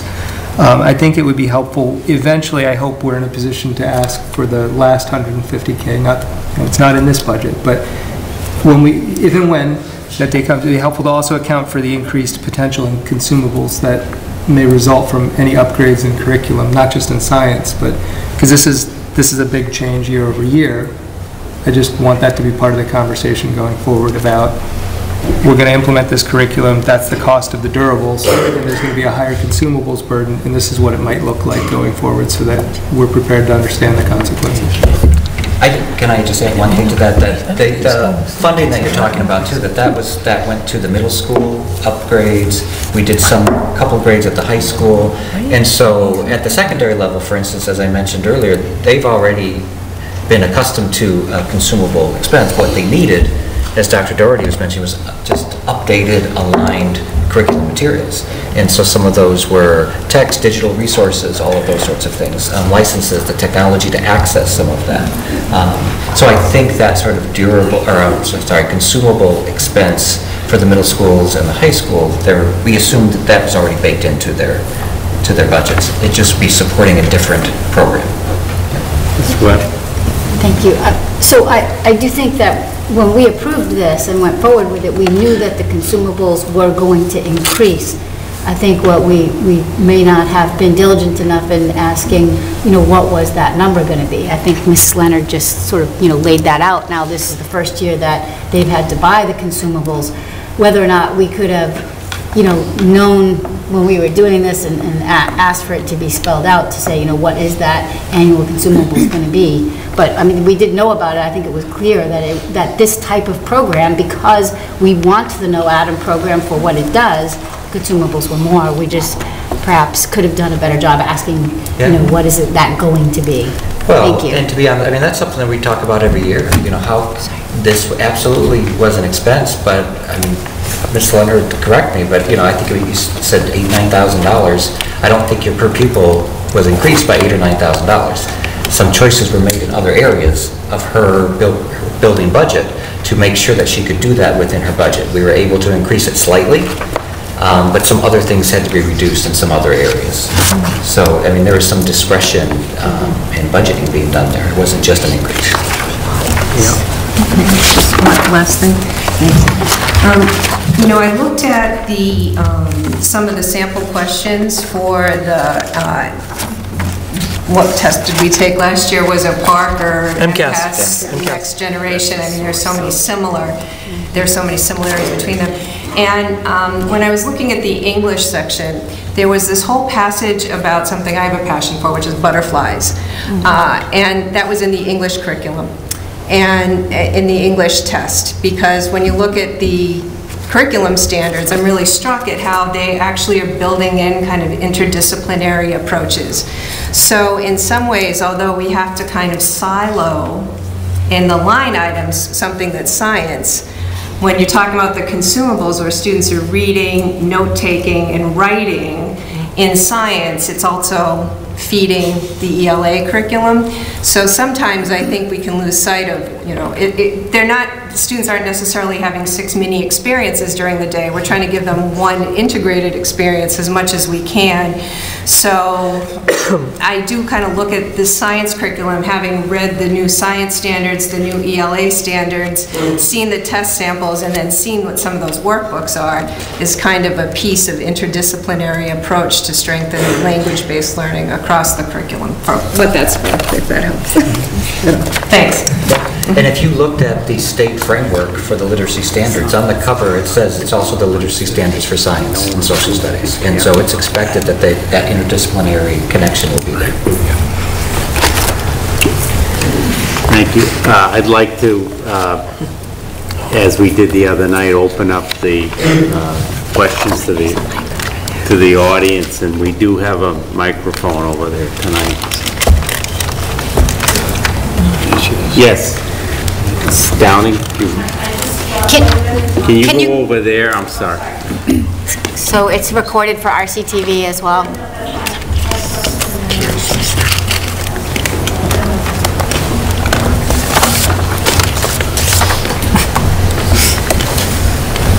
Good evening, Mary Ann Downing, Heather Drive.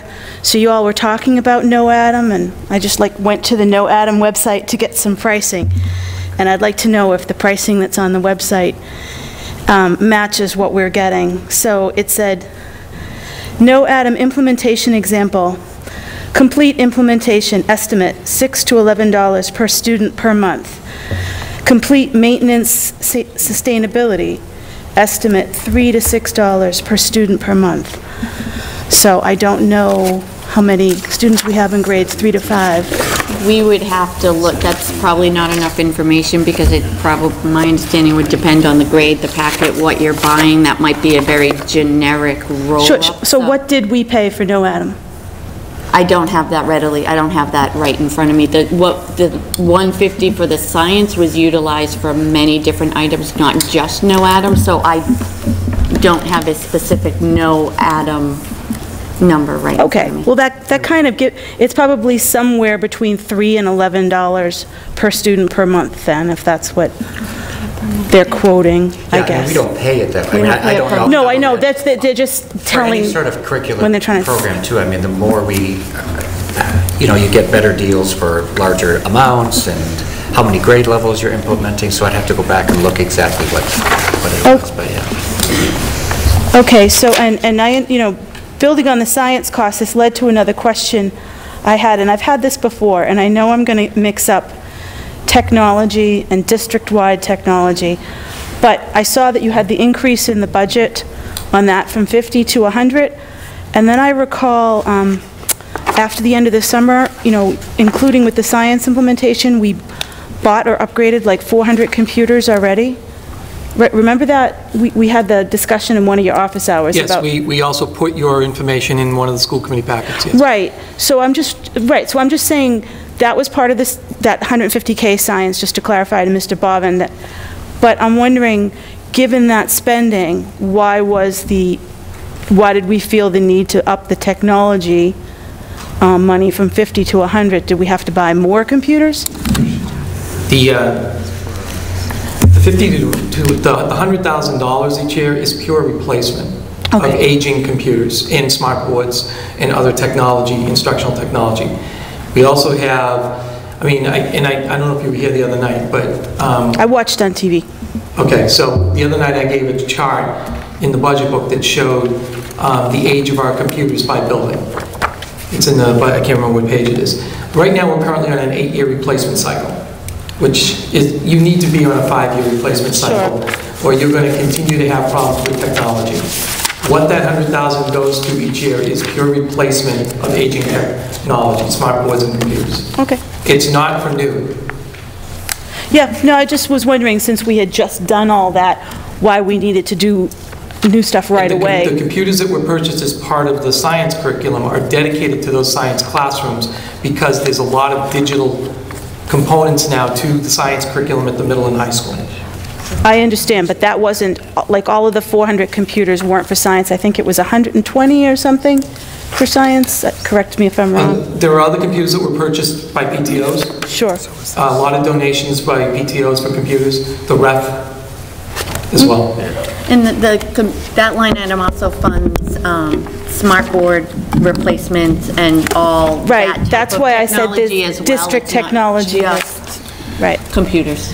All right, that was just a side question. I had a middle school question, just something that was on the slide where it said they're going to have mathematics become part of the interdisciplinary team. And I didn't know if it was already part of it. Like, what does that mean? Does that change how there's different levels of math? What's the impact of that?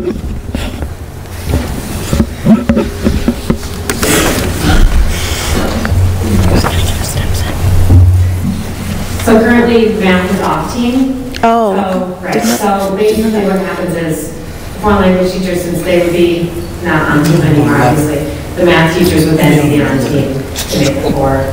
Was the math on team in grade 6? Math is on team. Maybe that's my confusion. The grade 6 model. Okay, thank you. I think just one or two other things. Just briefly touching back on the substitute teacher question.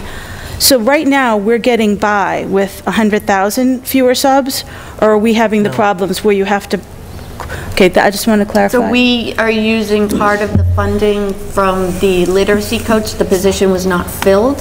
So part of that, the original intent was that that would go towards professional development. We are utilizing portions of that to cover the substitute pool as well. So we are looking for other ways in the current year to be able to sustain the substitute pools. So you guys said you're still having problems getting subs, but you're still spending all the sub money you need? No, our fill rate is not 100%. And our fill rate, what I've noticed over the years is our fill rate goes down in times when there's less people that need that type of employment. And over the current school year, we have made a concerted effort and we have onboarded several new substitutes in order to increase the fill rate, and we are seeing an uptick on the fill rate.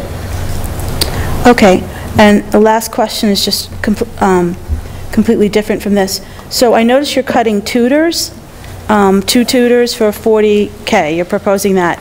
And the other, forgive me if this was discussed the other night and I missed it, but I saw that in the extracurricular cost center, you're adding close to $20,000 for a second musical. And so I'm just wondering, given the goals in our district of closing the achievement gap and improving math and ELA, would it not be better to shift that $20K to restore one of the tutors and have one musical? What would also we would need to look at for some of that is the impact to the revolving account as well, because if you cut the musical, you would cut the number of participants that are in that show as well. So we would need to do a further analysis to see if we did that, would it impact the number of students participating if it wasn't that type of show. So it's not, I don't know anything about musical costs. It's not so absorbent that you can just say, let's just raise the ticket costs to cover that stipend. You can't do it? Not necessarily. We budget 4 shows. We're also trying to get more of a historical average, which is why you see a bigger increase, because it does fluctuate based on the type of show. So we're assuming there's going to be 2 musicals and 2 winter shows. Which, that's what we're... Okay, well, I was just throwing that out there because it seemed like, to me... But it wouldn't be a $20,000 reduction because you still have 4 shows. Well, you had to add 20,000, almost 20 for the stipends. We're trying to get more the historical cost levels for the... But if we change the type of show, there would still be stipends. There's still stipends so you have to pay. it wouldn't be a 100% if you remove the musical, how much, it wouldn't necessarily be a 1-for-1. And winter shows have less students participating, so that's less revenue, whereas musicals have more students participating, so that's more revenue from the user fees. Okay, I just was looking at the money and saying, hey, why can't we use that for a tutor? Very simplified. Thank you. Yes, sir.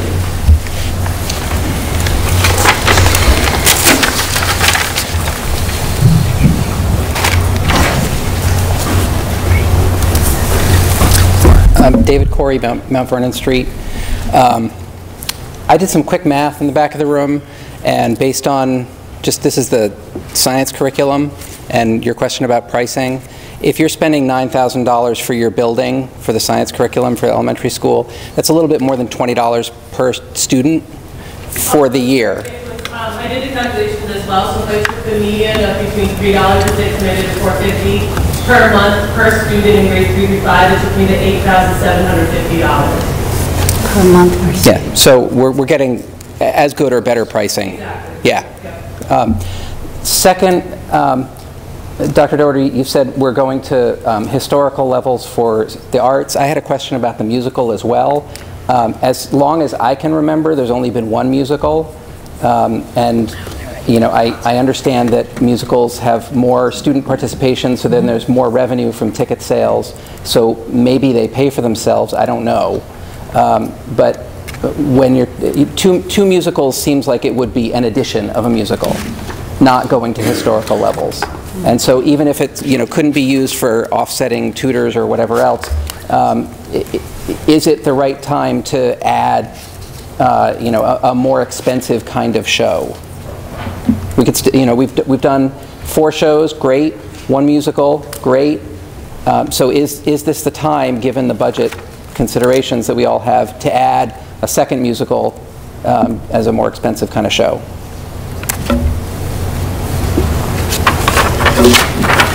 I don't have an answer right now for you, because it's not just as simple as cutting a musical, because it's more trying to get in line with the historical average that we had for stipends. So it's a combination of both. And I'm a big fan of musicals. I just want to say that. And we have had years with 2 musicals. Last year, and that was an exception. That was FY17, and the proposed budget for FY19 is in line with where we were for FY. So my other question is on page 33, just so everybody can turn their pages and get there. The line item for curriculum high school, down 53%. It fluctuates year to year, and maybe this is part of what you were talking about with the building-based budgets fluctuating year to year. But 53% reduction in curriculum for the high school strikes me as a lot. That may be impacted by the science. Is it virtual high school? That's virtual high school? The year before it was up. Yeah. So it's one time. A lot of times it's replacement of textbooks and other curriculum materials, and the need may not be there that year, so the money is shifted somewhere else within the high school. The other factor that happened, don't forget, is that we did introduce new science curriculum in grades 9 and 10 last year, which meant that that department did not have to use that funding for science. Okay, thank you.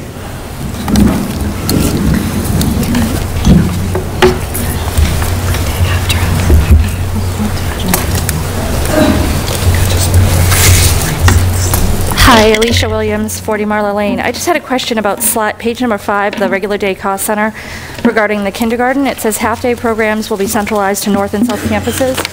Does that mean they're going to get rid of the integrated model? It's too early to tell right now.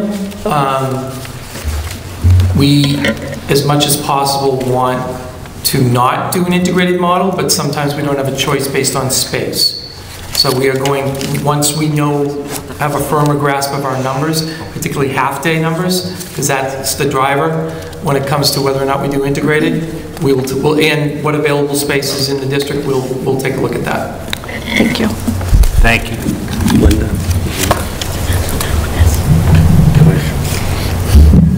It's not a question, it's just an observation. The school system has tried very hard to support teachers in doing what they feel is best to meet the needs and the strengths of the needs and the strengths of their students. And regarding the musicals, when a teacher or a group of teachers feel that a certain type of drama is going to meet the needs of their students and the community, because the goal of the drama department is the students both on stage, behind stage, and the community, because the choices of shows introduce community members, young ones and older ones, to different genres. And so the benefits are complicated, and the funding might be more for the rights to the script and that kind of thing, but there's more involved in terms of supporting the teachers and what they think is right in the curriculum, and that particular program needs to reach out to us. That's part of their curriculum. So I just wanted to make sure I said that. Just a quick point is, maybe is part of the musical count because there's usually a middle school musical as well as a high school musical? Does that get into it as well, I wondered? Because there have been middle school musicals. It's a different... But my children have done. Okay, thanks. So just last comment before we move on to special education, just as we were talking about the science curriculum, we didn't really talk about, which I think is the most important part of it, is where's the 150,000 isn't in the budget. And, you know, I know we're going to talk about maybe putting it in the, what's the word? Reconstruction budget, but, you know, I voted for that. And I think some of you were here, 3 years ago now, and that vote was based on the fact that it was sacrosanct, and it wasn't, it was always going to be in the budget. So, you know, I'll be thinking about that as I do my deliberations with this budget, and you know, what other trade-offs are in here, because, you know, I'm not sold at this point that, you know, we should be expecting to put that $150,000 in a budget that we don't know whether it's going to pass at this point. Thank you. And just realized, sorry, to further answer the high school curriculum, we did remove the virtual high school, so that was in that line item, so that's another reason why you're seeing a decrease year over year. Dr. Dart, yes. you want to... Mrs. Wilson is now going to... Mrs. Wilson? Yes. I'm going to find a way out of here. Here, Carol, come this way. You're trapped. I'm going to get a microphone.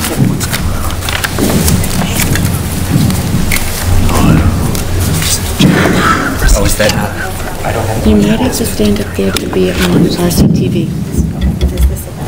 That's a better one, but you might want to use it. Good evening or good night. It's now 9 o'clock.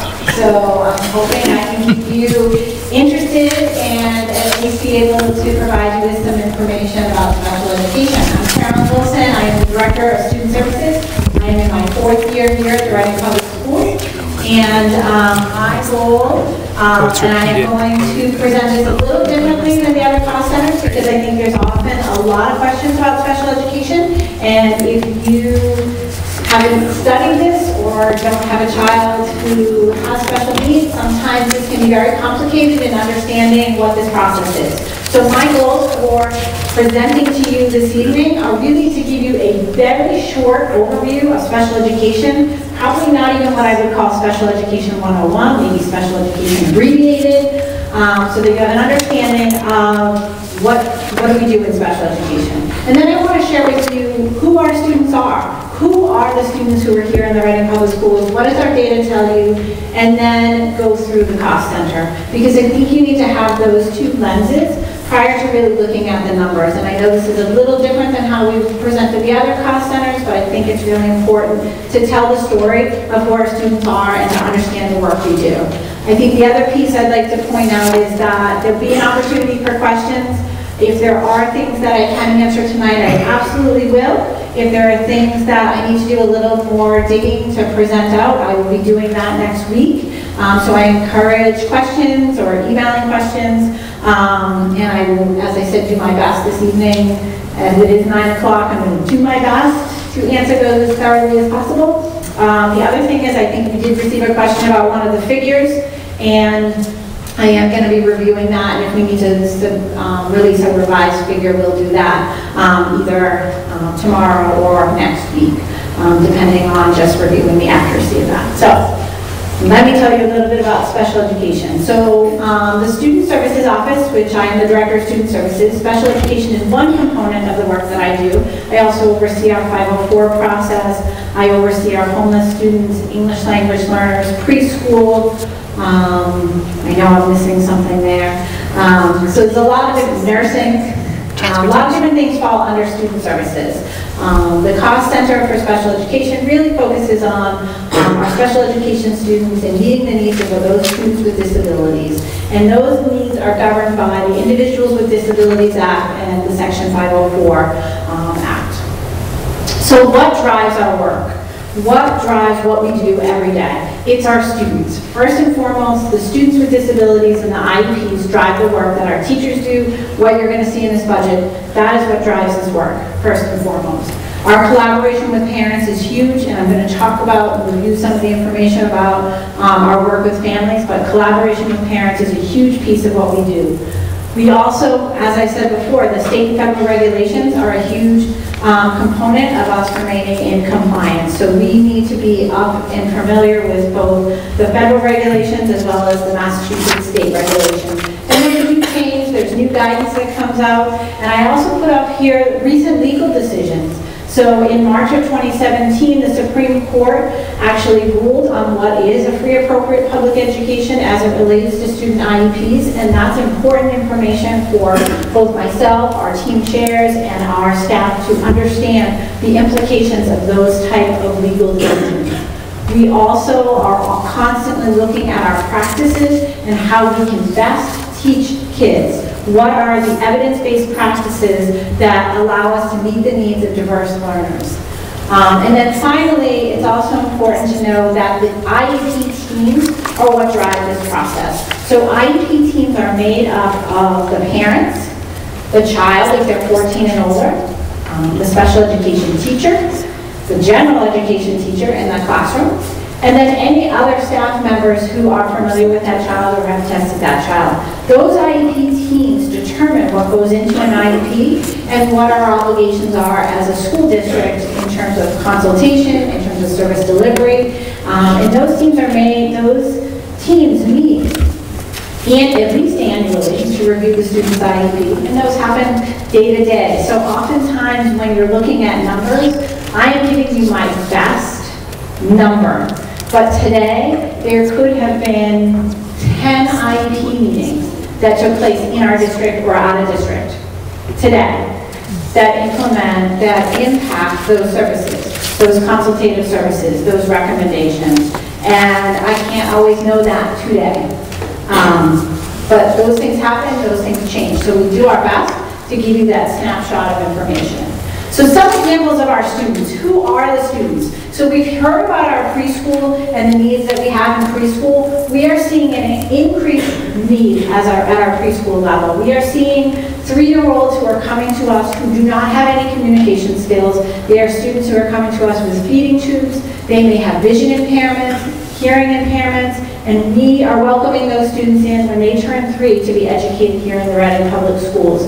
Typically, we work with early intervention and we're made aware of those students around 2.5 years old, so about 6 months prior to them turning 3, but it doesn't give us a ton of time to really prepare for them. But we are seeing students with increasing more complex needs that we are, as you're seeing this year, we're building another substantially separate classroom to meet those student needs. At the elementary level, we are seeing more social emotional needs. We are seeing students as young as 1st and 2nd grade who are requiring hospitalization. And one of the great things in the work that, I credit our TSP program at Killam. They've made some shifts in their programming through the leadership of Sarah Novak, the principal, and Kelly Potato, the team chair, to create a program that really supports our students, that provides a model where students can be included in the general education setting when they are able to access that, and when they can't, it provides them with a safe place to be to get their learning done. These are students who are presenting with social and emotional needs. Killam has also welcomed students from other buildings this year who need to be in that supportive environment for an evaluation period. And so we're really proud of the accomplishments that Killam has made. At our elementary level in general, we are seeing a greater need for specialized reading, which is our Wilson reading programs, our LIPS program, our different methodologies that we're using there. At the middle level, we have students with multiple disabilities, and through our program at Coolidge Middle School, the Compass program there, we're able to provide a substantially separate program that has adaptive academics as well as community experiences. So opportunities for those students to work on their life skills, work on social skills, which has been fantastic. We also are providing a fantastic language-based program at Parker through the Bridge program. We have been able to provide those students, our students with language-based learning disabilities, they have a profile being students who have average to above average cognitive abilities with a significant discrepancy in their reading, math, or writing skills. And so through the work that we've been doing with the Landmark School, we've created a model where those students have access to the Tier 1, the general ed curriculum, as often as possible, because those classroom teachers have been instructed and coached on how to integrate language-based strategies into the general education setting. We're really excited about the work that's been happening there and the successes that we're seeing in those students. At the high school level, and we've talked about out-of-district placements, we're seeing an increase in out-of-district placements. We are seeing kids who are coming to us with more complicated needs. We're seeing an increase in mental health needs. We're seeing school refusal issues. This is when students are refusing to come to school despite the parents' best effort. We're seeing substance use and a combination of discipline issues. Our counseling staff and our BCBA are going out to homes and working with families. They're arriving at their house at 7 a.m. and encouraging and working with the parents and working with children to try to get them to come to school. But this is becoming not a huge problem, but it is something that consumes a lot of resources of our staff, because our desire is for students to be in school, so this is where the learning happens. And it does create a challenge for us. So those are some of our students. So what are some of our terms that we're throwing around? An IEP is an individualized education program, and that's what you develop for students with disabilities when they're eligible for special education. We use a term called FAPE, which is the standard that we're provided, which is our obligation to students with disabilities is to develop an IEP that provides them a free, appropriate public education. So the key words there are free, at no cost to the parents, and appropriate public education. That Andrew F. case, which I referenced as the recent Supreme Court case, is the interpretation of what FAPE is. In Massachusetts, that really hasn't changed much because we've always held high standards for our students with disabilities, but in other parts of the country that's had a greater impact. The LRE is the least restrictive environment. Our IEP teams are challenged with considering that FAPE standard along with the least restrictive environment. How can we ensure that students have access to the general education setting? And as I said, on Monday at night, sometimes students are not able to access the general education setting. And we need to provide them with that FAPE, that free appropriate public education, in a different setting, in a more restrictive setting. The IEP team, I talked about who makes that up, and that typically does not involve me. So I think that's just a really important piece for people to understand, is that that IEP team doesn't always involve the building principal, doesn't always involve me as the director of student services. I'm very rarely in part of those meetings because I am the one who knows the student the least. The people who know the child the most are the ones who participate in that meeting. A team chair in our district, the team chair is an administrator. We have at the elementary level split the team chair position, so no buildings have, except for Joshua Eaton, have a team chair just assigned to that building. They are split. At the middle level, each middle school has their own team chair, and at the high school we have 2 team chairs. Team chairs, they run all initials and reevaluations, as well as annual reviews for students who are in our programs. And they provide leadership at our buildings around special education as much as they can. I think it's more of a challenge at our elementary level because they are split between buildings and are not usually in one place all day. In order to be eligible for special education, there is a process, and that process involves that IEP team. A parent can refer a child to be evaluated, or a teacher may say, I see a student struggling, I suspect there's a disability, and they need to be evaluated. The key piece in eligibility is that first we need to determine as an IEP team that a student has an educational-based disability. And the federal government, through those IDEA regulations, sets out for us what those educational disabilities are. We don't write them in writing, those are what our teams are charged to use. So first we determine that a student has a disability, but that's not where the conversation ends as an IEP team. We say a student has a disability, then we need to ask the question, is the student making effective progress? And the team, the IEP team, has to discuss that. And if they say, nope, the student isn't making effective progress, then they ask, is the lack of progress a result of the disability? And if they say yes, then we say, do they require specially designed instruction or related service? The key here is the question the team has to answer is, do they require this? Remember, we all benefit from different things. The question in these cases is, does a student require teaching methodology that is different and that can only be given by a special educator, a speech and language pathologist, something different than what you can get in the general education setting in order to make progress? So all of those questions have to be answered in order for a student to be eligible. And then we would develop an IEP. Our time frame for an initial eligibility, I think, is really important, is that from the date we receive consent, we have a total of 45 school days to evaluate a child, hold a meeting, and send some sort of notice of action, which means either we found the student eligible and we're sending an IEP, or we said the student was not eligible and we're sending a notice around that. So there's a lot of compliance piece in this, and I think that's another thing I want to highlight, is just sort of the monitoring of these timelines, ensuring we're in compliance with them, and ensuring we're meeting those expectations. So here are our students. So you'll see that our total number of students on IEPs is going down. Our number of students in out of district is going up, which we've talked about at several meetings, that increase. But our total number of students on IEPs is trending down. So who are these students? So we have 724 students on IEPs. Of those students, 532 of them are considered in full inclusion, which means they're full, they spend less than 21% of their time outside of the general education setting. And then you'll see from there, we have 101 students who are in a partial inclusion and 22 students who are in district and in a substantially separate setting. We also have students who are placed out of district. And so I wanted to share some data about that because there have been questions about sort of how that process happens.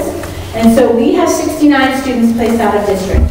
Of those 69 students, 16 of them are there for settlement agreements. And I'm going to talk a little bit more about legal services a little later on, but just know that 16 of them are there per settlement agreement. 53 of those students are there placed by their IEP teams, by those teams who determined that those students need to be in a more restrictive placement, that their needs cannot be met in the Reading Public Schools, and so they determined they need to be somewhere else. So you'll see the majority of our students who are placed out of district are placed there by their IEP teams, and their parents are part of that process, and it's a very collaborative process. So when a team determines a student requires an out-of-district placement, our obligation is that we need to look at approved placements first. And so we can look at public collaboratives, which are public day schools, or we can look at private special education schools. There are private day and private residential schools, depending on what the team feels the student requires. And just to give you a sense of pricing, is that public collaboratives, their rates are set by their board. So we're a member of two collaboratives, the SEAM Collaborative and North Shore Consortium. Dr. Doherty participates, he's on both of their boards, And so he's an active member in sort of the rate setting process and the budgeting process. And so we're typically well aware of any rate changes from those two collaboratives because we work very closely with them. If we send students to collaboratives that we're not members of, we don't get a member discount, and we also are not always aware when they're going to be raising rates for placements. So that has happened to us where rates have gone up that we weren't anticipating that. For the private special education schools, what's interesting is they have the opportunity through the Department of Education to seek a rate increase every 3 years. And they basically need to make an argument that they need more money. And they do invite purchasers like ourselves to meetings as part of that process, but we usually get notified about a year ahead that they're anticipating they will have a greater increase than, let's say, a 3% increase that the state might give them. So the state does set their rates, but we know that sometimes different programs have a greater rate increase. Yes? Carol, I'm getting a message that folks at home can't hear you. Okay, well, I'll go over here. No, I'm going to go to All right, so that's kind of the pricing structure, and all of the rates for private special ed schools are on the Operational Services Division website and are publicly available, just so people know. Oops. So, where are our students placed? I'm not going to get into details about how many students we have in each placement, but these are the places where our students are. So if we have students who require a therapeutic setting, these are the placements where our students are. I think it's important to note for those students in these particular placements, generally I would say that it is not single diagnosis, but more that it's a dual diagnosis that students may have in these placements. Is this one not working? Can RCTV If you hold it, Carolyn, probably. Just bring that wireless box. Is this not working at all? There is a wireless box. This is here. Yeah, this one's not working. All right, I will try to project more. These are where some of our students are placed who have autism spectrum disorder. This is where some of our students are placed who are diagnosed with learning disabilities. And these are the placements for our students who have multiple handicaps. And I did try to make a notation if it's a public day placement, so then you know which ones are private. Our in-district programs, these are our in-district programs. They really haven't changed from the last few years when I have presented them. Our Connections program is really more of a full inclusion program, but students who are in there may fall under the partial inclusion category because they may need more services because it's individualized to each student. The Compass program is a substantially separate program, and that's at Birch Meadow as well as Coolidge, and our goal is to expand that to the high school as the students age up.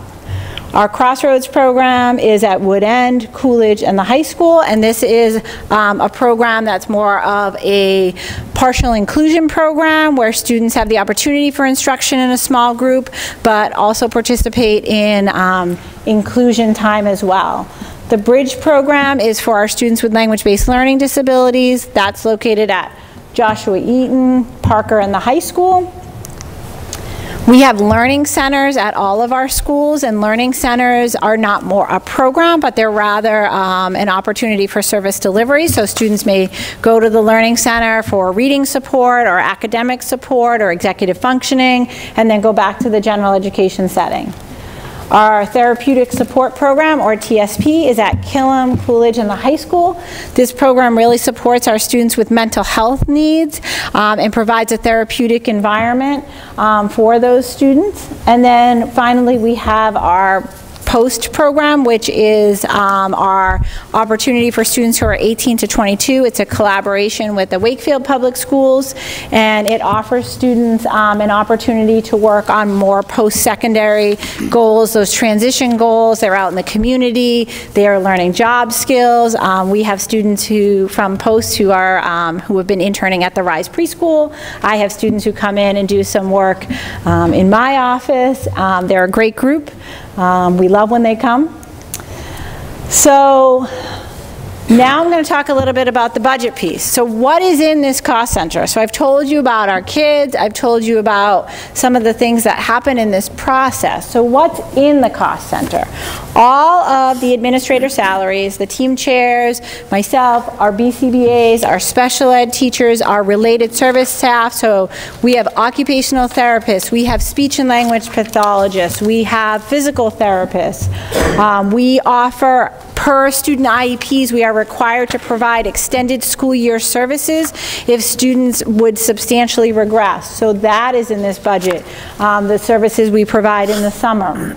Our legal services, which I'll talk about separately. Home and hospital tutoring. If we have students who temporarily are going to be home due to a medical issue, we are required to provide tutoring. And so in this cost center, we have funds set aside to provide that tutoring.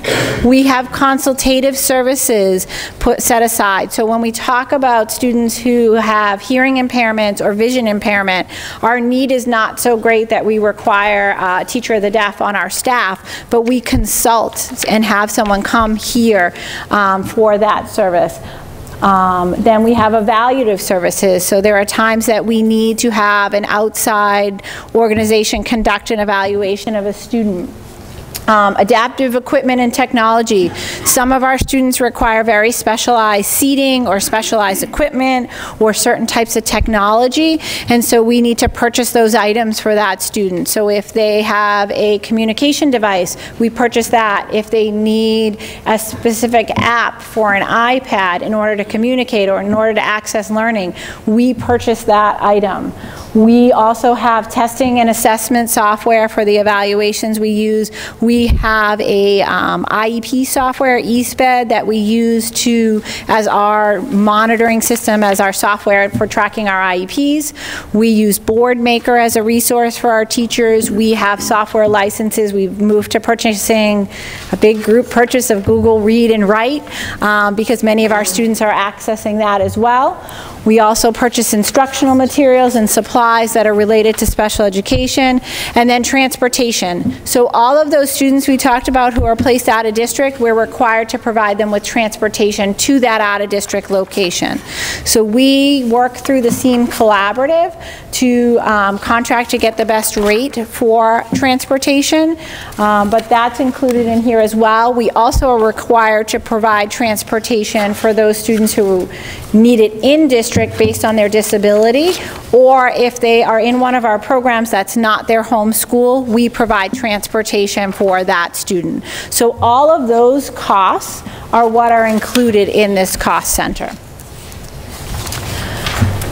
This is some of just the major changes. So you'll see any salary and benefit obligations to employees for the collective bargaining agreements or non-union staff. Those are included in what you're seeing here. We know we have increases in out-of-district tuition.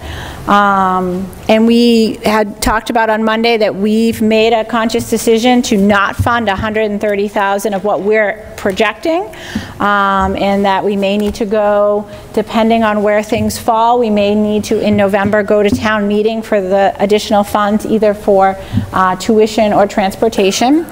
Circuit breaker is something that I could probably spend 2 hours talking to you about, so I'm going to just be brief. In that circuit breaker, we've talked about it as a grant.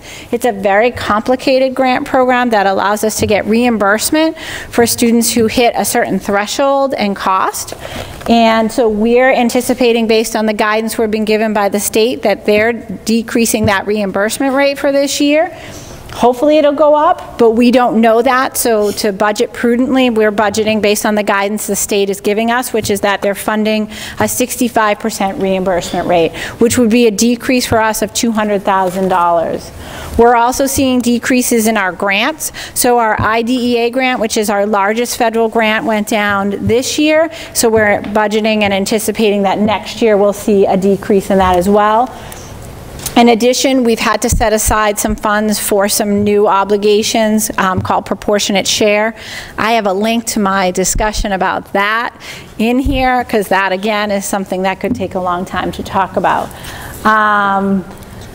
We also are seeing a decrease in our tuition revolving account, which we again talked about Monday evening. So we have some students who other districts tuition into our special education programs. This is fantastic, and we welcome this opportunity, but not at the expense of the students in the Reading Public Schools. And so although we like this and it's working well, we are anticipating that some of those students are moving on or graduating and they won't be with us next year, so we need to decrease this offset. So some of the personnel additions that we've put in here, as we talked about a number of times, that we are having an increase in 3-year-olds this year, and so we need to add a substantially separate classroom. It is actually almost running. Started today. So we are excited. The students are coming to Wood End, but there are additional costs to this. We need a preschool teacher. We also need paraprofessionals, and we are anticipating that at least one of the students is going to require the support of a one-to-one paraprofessional, and so we need to build those. We're putting them into the budget right now, and we need to build those in for FY19, because what we are hearing from early intervention is that we will have other students who are going to have needs come September, and we didn't feel it would be in our best interest to eliminate this position only to add it back at some point next year. We also, in this budget, have added 3 special ed para educators. Those will be for our programs and needs. We won't be making those final determinations of their location until sometime probably in April, because as I said, IEP meetings, if there's 10 to 12 happening, needs change, students who had support may have less support, but we're anticipating through our conversations with building principals and team chairs and students transitioning to different levels and having different needs, that we will need that 3 additional special ed para educators. The restructuring that we're doing in this cost center is the BCBA. So last year I came to you all and I had spoke about our need for additional BCBA support. We built into the budget a very small amount by taking some money out of that consulting line and putting it in as a 0.5. We made a lot of efforts through the spring, summer, and even the fall to try to attract a candidate, and unfortunately a part-time position was not attractive to someone with this credential. And so we have restructured additional funds out of our consulting line and out of our home tutoring or home service line in order to make this a full-time position. We feel that it's critical to have 2 BCBAs in district, because even if we don't have them in district, we are paying for it through our consulting line, and so that's where it's an essential component. In addition, we put back in $15,000 for professional development or training for our special ed staff. Last year we made a decision to zero out that line depending on those grants that we had. Unfortunately, as I mentioned, our IDEA grant reduced, and also our program improvement grant that we typically receive about $35,000 has gone down to, I think, $19,000 this year. So we can't depend on those grants to provide the training, the essential training that our staff need. We need to have some discretionary funds to be able to be current in our practices and ensure that staff can get what they need to support our students. So, and I have our BCBA sitting right in front of me, so if I say anything wrong, she can step in. So we currently, in our district, have 1 BCBA, and this gives you a sense of what she currently does. I oversee Lisa in her work because I want to ensure that her caseload remains manageable, but I will tell you that there is increasing demand for this level of expertise in all of our buildings. If she could be in every building, every day, that is what they would ask for. Her focus right now, and where we've directed it, is to support our in-district programs, to support our Compass, Connections, Crossroads programs, as well as our POST program. This year, Lisa has also been doing some general ed support over at Joshua Eaton to really support some of our Tier 1 work, which we don't always have the flexibility to do, but we're making that happen this year. Lisa's also available to report out on home assessments. She provides direct consultation to parents, to teachers. Lisa does a lot of training for our paraprofessionals. So we get a lot out of Lisa. This is just the numbers of cases that Lisa is involved in this year. So as you can see, the caseload is high, but this doesn't mean that these are the only students in our district who require BCBA support. So I want to make sure people understand that what we are proposing is not to cut Lisa's work in half. It's actually to take the students who we are contracting out to other agencies and bring them to an in-district personnel. So I want to show those rates. When we contract out to SEAM, which we are a member of the SEAM Collaborative, we pay $110 an hour. So if we need to have a functional behavior assessment, which is the typical request as we enter into working with a BCBA, that costs us roughly $1,600 per evaluation. And so having someone in district would be a huge cost savings. The two people I had, the two agencies I have up there, SEAM and Creative Behavioral Solutions, are who we most directly work with because typically they are able to provide us with service providers. It is very difficult to even contract. We have found with SEAM Collaborative, oftentimes they aren't even fully staffed to meet our needs, and we're a member district. Sometimes we're placed on a waiting list and not able to get the services that we need. So the other advantage, and I look to the staff here, is having someone in district means you have the flexibility because that person isn't in Stoneham earlier in the day. They might just be over at another school, and I can call them and they can come to my building, and they have a little more flexibility. When you're contracting out, that person isn't familiar with your district, your system as a whole. They're not familiar with how you offer services, what you do in your district, and so having someone who is part of our teams will really help build the capacity of our staff. I think that's what we've seen the most advantage of, is that having someone here means we're all learning and improving our practice. Additionally, the other piece that we're looking for this BCBA to provide is home services. So as I said, IEP teams determine if students need services. So an IEP team might determine that a student requires home services or extended day services in order for that child to make progress towards their IEP goals. And so right now we have a couple different models we use to provide home services and to have BCB oversight of those home services. And the goal would be that would become the responsibility of the person who we onboard. So the team chair line, I think there were some questions about what looked like increases in the team chair line. So I wanted to talk a little bit about that. In that line in the Munis budget, if you're looking at the Munis budget, you will, the two BCBAs that we are requesting in the FY19 budget are included in that. There's also salary increases included in this line item.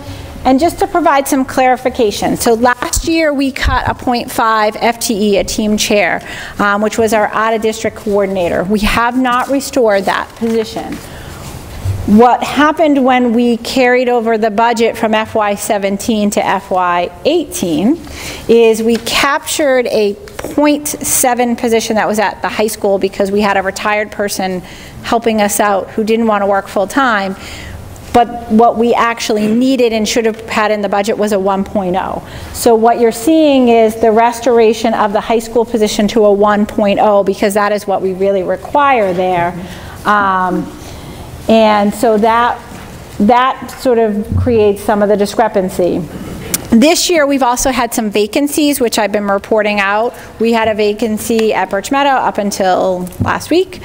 And so we've been filling in at Birch Meadow and Wood End with some different models that are costing us a little bit more. So the dollars and cents that are in the Munis budget are going to look a little different because the way we had to pay to fill in for these vacancies was a little bit tricky this year because we have someone who works 2 days at Wood End. We used an existing staff at Birch Meadow, and so it was very complicated. So hopefully we now have stability in that, and we'll see a little more consistency. The legal services line, I think, is another area that people have questions about, so I really wanted to explain a little bit more about what that line item is. The Special Education Cost Center owns the legal services expenses for all student-related issues, whether they're special education or not. So I want to make sure people understand that. So we may be engaging our legal counsel for a discipline-related issue that has nothing to do with special education. We may engage our legal counsel because we're investigating a bullying incident that has nothing to do with special education. Our legal counsel also reviews all of our handbooks. So we do that usually every other year. We have our legal counsel review all of our handbooks. Our legal counsel is involved in reviewing all student-related policies. So when we have a bullying prevention policy or other policies, those are reviewed by our legal counsel, and that expense will show up in the Special Education Cost Center. In addition, we also have our legal counsel provide at least annually training for our administrative team on recent legal developments, on investigations, so that we're staying current and are proactive in our practices. In addition, our legal counsel last year came and presented to the school committee. So all of those are expenses. We do like our legal counsel, but he does bill us for that time. And so those are what show up in the cost center, in the legal services line. There were some questions about why such an increase last year. A lot of those increases were related to our Office for Civil Rights investigation that was happening at Joshua Eaton, which I spoke about, the findings from OCR at a meeting in September. And so that investigation took a lot of time and resources from our legal counsel. So I think that's important to note. The other thing I wanted to note under the legal services, can you just let me, thanks, is that when parents reject IEPs, that's their due process right. So parents have the right to reject an IEP for any number of reasons. There could be a typo, there could be something that wasn't updated, there could be wording changes, there could be a whole host of reasons why an IEP rejected, but that's a parent's procedural right. They have procedural safeguards, and so that's their due process right to reject an IEP and to file for a hearing. So I wanted to just give some information, and I know there's some questions came up earlier, and I'm happy to get the information. But I provided some statewide data about the number of rejected IEPs, and I'm happy to find out for people the number of kids on IEPs in the state. But ultimately, there were 10,000 during FY16, there were 10,800 rejected IEPs. And of those, 568 parents requested a hearing, or there was a hearing requested, and this is statewide. And there were 23 hearing decisions. So I just wanted to show that statewide, the trends are not that people are actually going to a hearing, that things are resolved at some point in this process. And so then I wanted to show some of our data, which is during the 15-16 school year, we processed 103 rejections. Now that could be anything from a full rejection of everything in the IEP and the placement, to a partial rejection of one goal or one service, to a situation where a parent hadn't signed an IEP for 60 days, and so we process that as a rejection because we make attempts to contact that parent and we're not hearing back from them. So those are all different things, but if you see, so for the 15-16 school year, we processed 103 rejections in our office. Those were a total of 74 students. So that means that there were some families who chose to reject multiple times. But again, if you look at our large number of 727 students on IEPs, the number of families who are rejecting were down to 74 families who are not feeling that the IEP is working. So then what I've put in here is those numbers of hearings that have been filed. Again, those numbers are high, and I will say the 9 and the 12 are high numbers for our district. But you will see, again, if we look at the total, that, again, we're talking small numbers of families who are not having their issues resolved through that process at the team level. I think there are some questions, you know, that's why I put in the information about our settlement agreement and out-of-district placements, and really understanding that the majority of our families are working with our building-based teams, resolving any disagreements, and are not feeling they need to engage their own legal counsel in order to get their child's needs met. Did you have a question, Alicia? Yeah? So, Hold on. Sure. Sorry. Hold on. Oh, sorry. Sorry. that's all right, go ahead. Okay. Bullying investigation is not special education? No.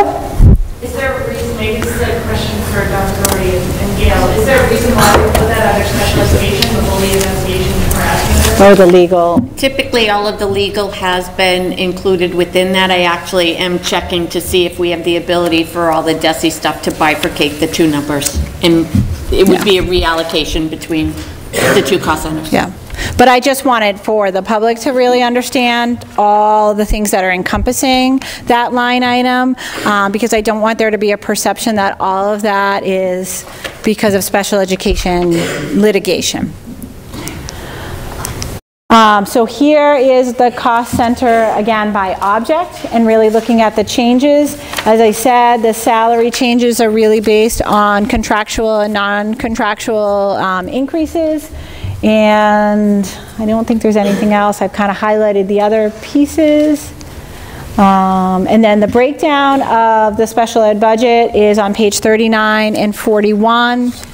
And I think I've highlighted the key things for you that are really increases that you'll see in that budget line.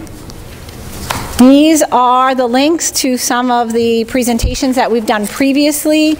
Because there's so much involved in special education, it's really important to review this information, to see what's been previously said. I will say the November 22nd is when our legal counsel came and presented on settlement agreements and public records requests, and I think that's an important one to watch.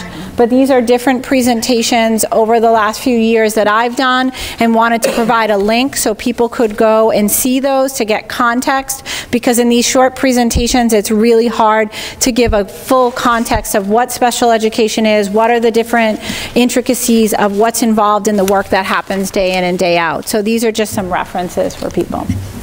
Okay, questions from the committee? I might come down because I need my... Yep.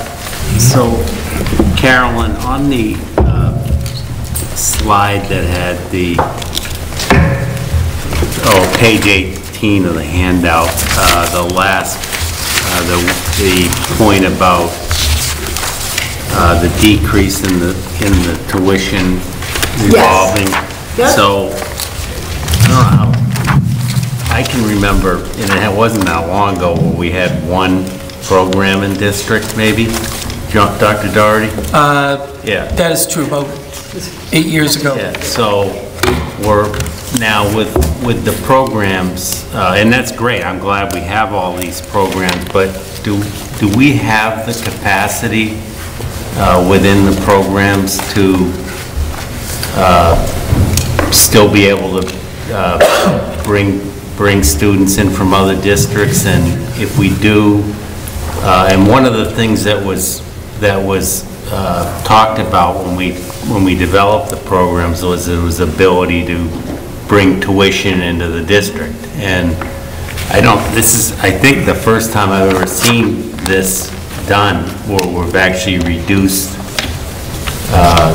the tuition amount in a budget. And I guess, is that because we're not marketing it the way we should? I'm trying to figure out, how do we stop that from happening? Or is it just because we don't have the capacity? I wouldn't say it's not because we don't have the capacity. I think we have to make sure that, I think as I said Monday night, first, are we meeting the needs of our students? And I think what you're seeing is that we're having students enrolling who have increased needs, and so we need to service those students first. Given some of the space constraints we have, that's the other factor in all of this, is making sure that we have the appropriate space to meet those needs. And as you see in the enrollment numbers, like some grades, levels are higher than others, and depending on the needs of those students. Some of our students, I think of our Compass program, have a lot of specialized equipment, and so if we had room in there, it might be because, you know, someone moved out.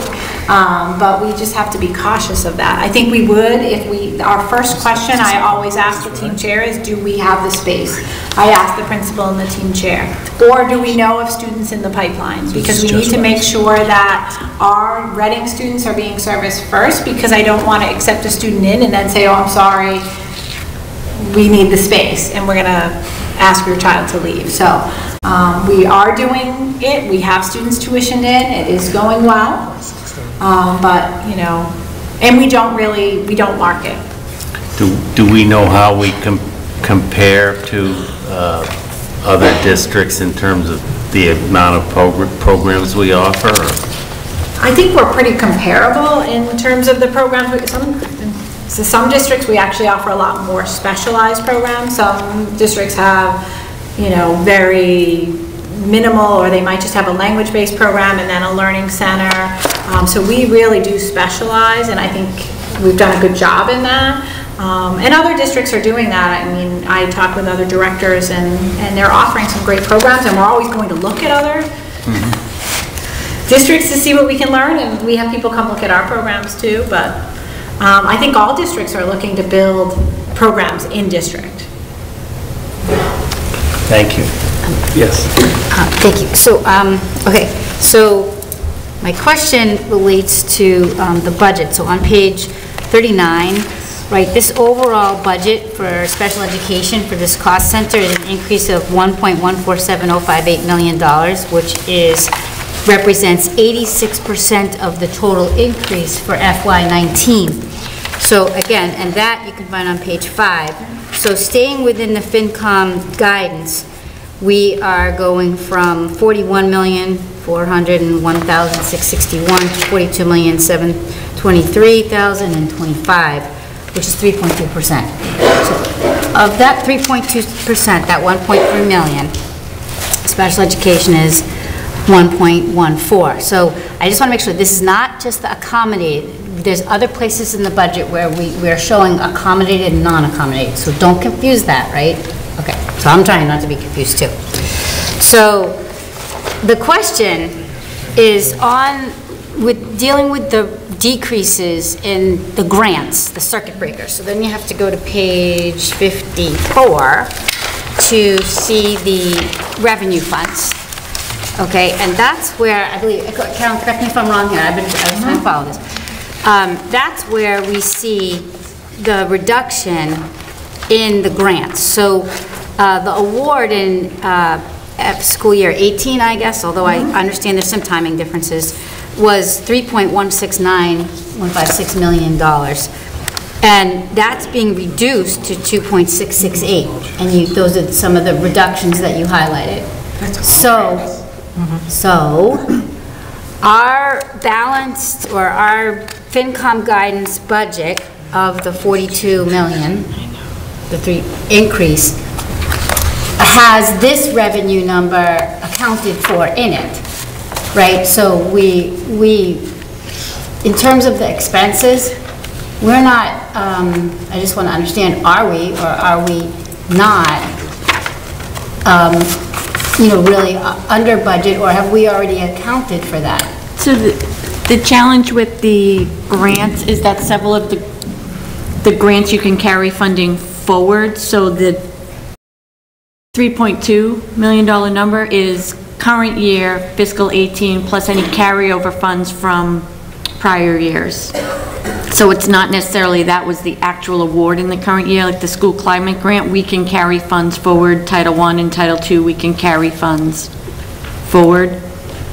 And these, any known items for next year, so for special education, which is partly why we added back the professional development is we do anticipate that the IDEA grant will continue to decrease. We have the proportionate share, so we know there will be very limited funding within that grant to put towards professional development, as well as the professional development grant itself has been cut. So that's why we did add some items back into the operating budget. So we added some of those items back into this 1.1. So that's why we added the $15,000 of PD back into the operating budget, because we know the funding via the grants will not be there. I guess what I'm just trying to understand is that I think there's a perception that we're bypassing the FinCom guidance and not properly accounting for these decreases. But again, I look at it and I say, well, we are accounting for it because we're showing that the grants are reduced.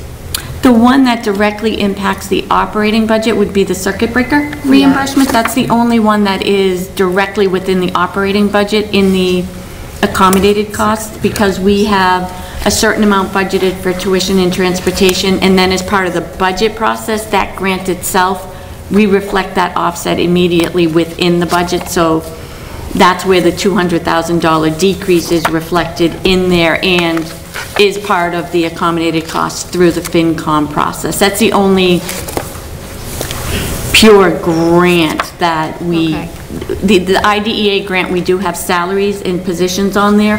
We did take a close look at it, and we did have to shift some of the positions because we know as the grant goes down, the total dollar value available on the grant for those salaries goes down. We may keep the same number of people, but the people on the grant can change based upon the funding.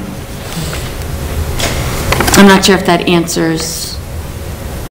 The only other grant that we take an offset into the operating budget is the Metco grant, and we have kept that dollar amount consistent in the 18 and 19 grants. We do anticipate that grant may go down slightly, but we will look to other items within the grant itself. Thank you. If I could just add one piece to that, anytime we use either a grant or a revolving account, it is captured in the detailed budget. So that's where you would find it. And let me stay with the circuit breaker for a moment. So if I stay where we were before in figure 39, and I go to circuit breaker, so that money is money that is typically reimbursed to us for out-of-district placements for special ed, is that? For students who meet a certain threshold, they could be in district or out of district. So that's going down considerably, right? So that's 1.062 million down to 860, roughly 200. That is a direct relationship to the fact that historically the funding has ranged from 70 to 75, I would say on average 72%. The state is reimbursing at 65%. So that is across all districts across the state. Can I just ask for a question? Is that in the governor's budget? Do we know that for? This actually is, this came directly from the Department of Education. This is actually the FY18 reimbursement, because we use the FY18 in FY19, so we know fact certain how much what we're budgeting and that it will not go down. We do not know what the FY19 will be that we would budget for in FY20.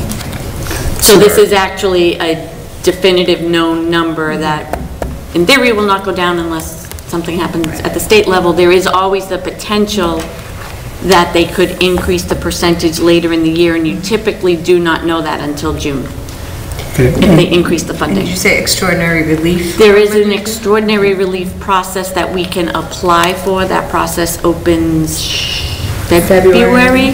So we do intend to apply for that. Again, we will not know until later in the year if we qualify for it. So that's why we're saying we didn't fund 100% of transportation and tuition for those two factors, that there is potential of additional funding we don't know yet, and it is such a fluid number with the number of students that so that number, such as it is, that the circuit breaker is what it is. and only out-of-district placements, of which we have 69 No, right now. could be in district. Could be in district, too. That's what I'm saying, there's a certain threshold, so it's a complicated formula, there's a spreadsheet we need to fill out, and there's a cost associated with each service as outlined in a student IEP, and so we go through each student by student, and we complete this spreadsheet, and if they hit that threshold, we receive reimbursement. So there are both in-district and out-of-district students that we receive reimbursement. Does that always offset accommodated costs only? Yes, Yes. it goes 100% because it is, we utilize tuition against it, so we 100% always utilize it towards accommodated costs. Okay, so then flipping the page back to figure 27, transportation, pupil transportation, page 40. For special ed, that went up 245K. Correct. And I can't help but notice a similarity in the numbers. Is that just a coincidence? That or is that a the result pure of the coincidence. survey? They're not related. That is when we did the updated projection for the current year. That's where we did the cost center transfers at a previous school committee meeting because we saw an increase in the number of students in out-of-district placements as well as an increase, correct me if I'm wrong, in the specialized transportation needs of the students. That is based upon where we anticipate the current year to be. So we actually, it's not going to show on here because the budget was set a year ago. That's actually where we anticipate this year to be, and we have not increased that anticipation. It's in line with this year. And so what is driving that? Is that these 16 students that were placed in 2017-18 over the previous year? The 53 out-of-district placements last year? It's a combination of the increase in the number, the students, the population of students could change, so while that is a hard and fast number that you compare A to B, the population of those students that make up that number could change. What also can change is specialized transportation of those students if they need monitors. What also is a variable cost actually every single month is you pay based upon the route and the number of students on the route. So if you're the only student on a bus going to a school, you pay full price. If there are 3 students on a bus going to a school, you divide it by the number of students. So it is based upon the route, the school, the needs of the students. So it's actually every single student has its own story behind it. So to try to summarize this, there's I'll call it a double whammy. Yes, there is. There's a 200K drop in the circuit breaker accommodated cost reimbursement, plus the second whammy, 245,000 additional transportation costs as a result of an additional 16 out-of-district placements last year. Fair?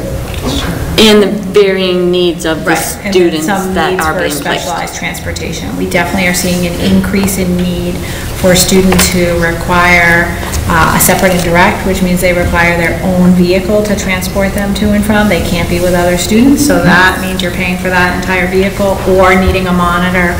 Or we have other instances where students need, they want to access extracurricular here. Maybe they're in and out of district, but they have a right to come here, and so you're adding in a different route so the student can come and participate in track or another activity that we may have. So we're seeing 445K additional need for resources in the community, not the movement of a circuit breaker 200K from one place to another, but we're actually seeing 2 independent things hit the budget at the same time. All right, thank you. Yep.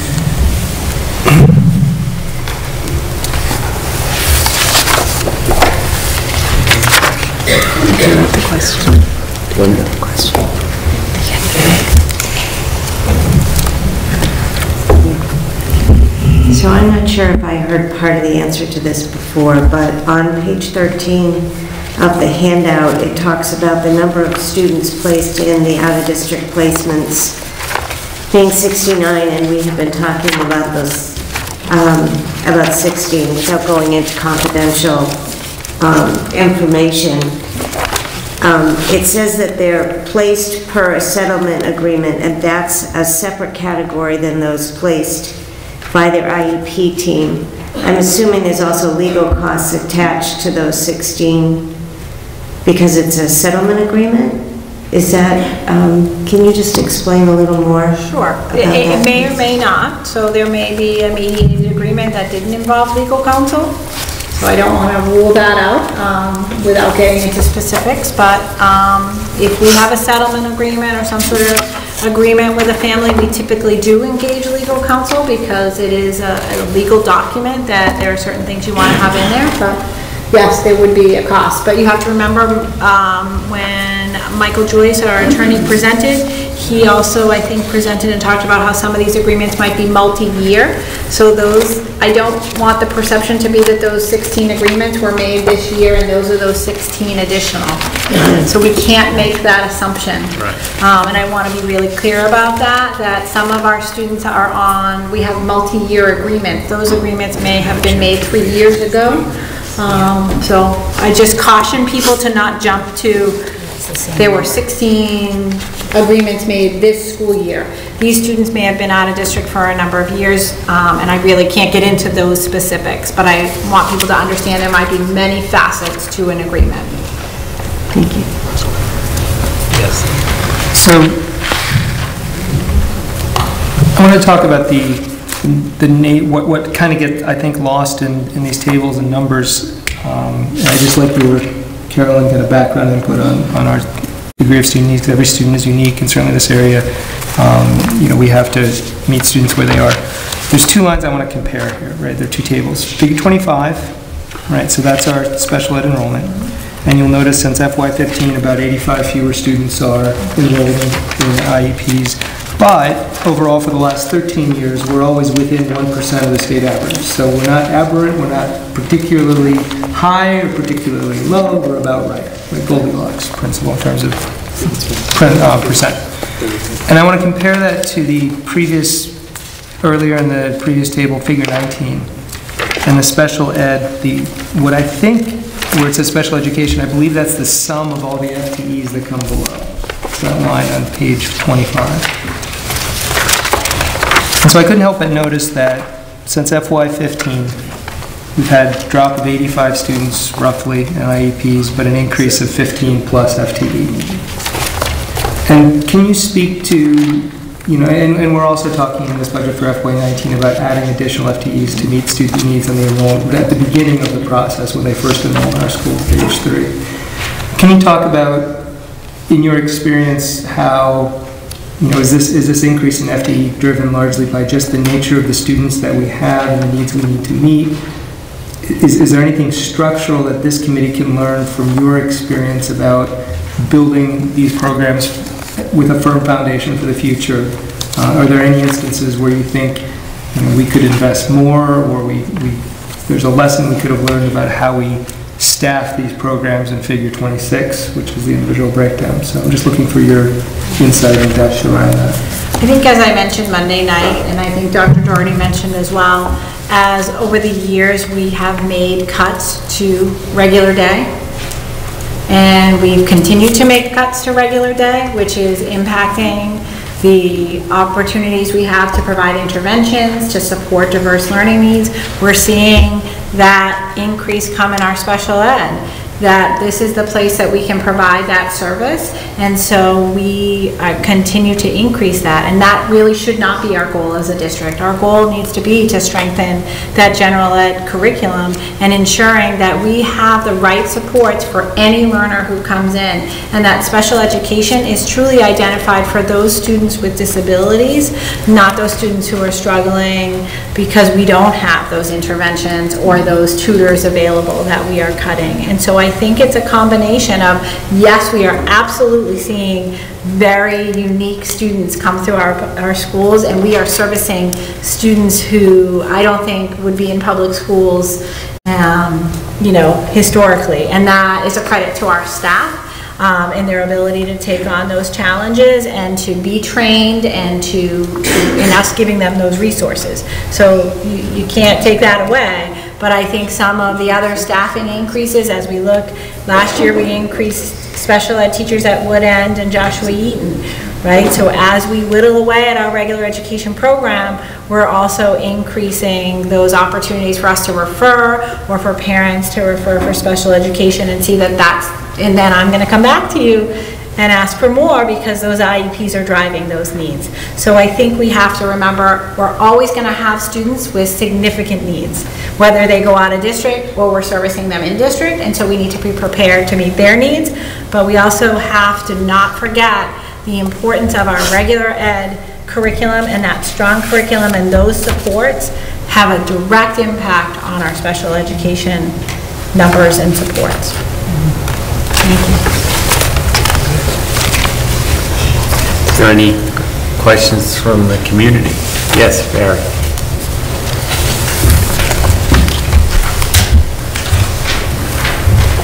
Thank you, Mr. Chair. Barry Berman, Longview Road, member of the Selectmen. That was a really interesting comment that you just made, because I think when we start to look at the budgets, we kind of think of things in silos. We have regular day, we have special ed. On my side of you know, the ledger, we have public safety, and then we have other kinds of things. But what you're suggesting is that the impact on the budget cuts on sort of the regular day potentially is a driver for the increased number of folks who are IIPs, because we just can't like get the kids, you know, on track at an early time.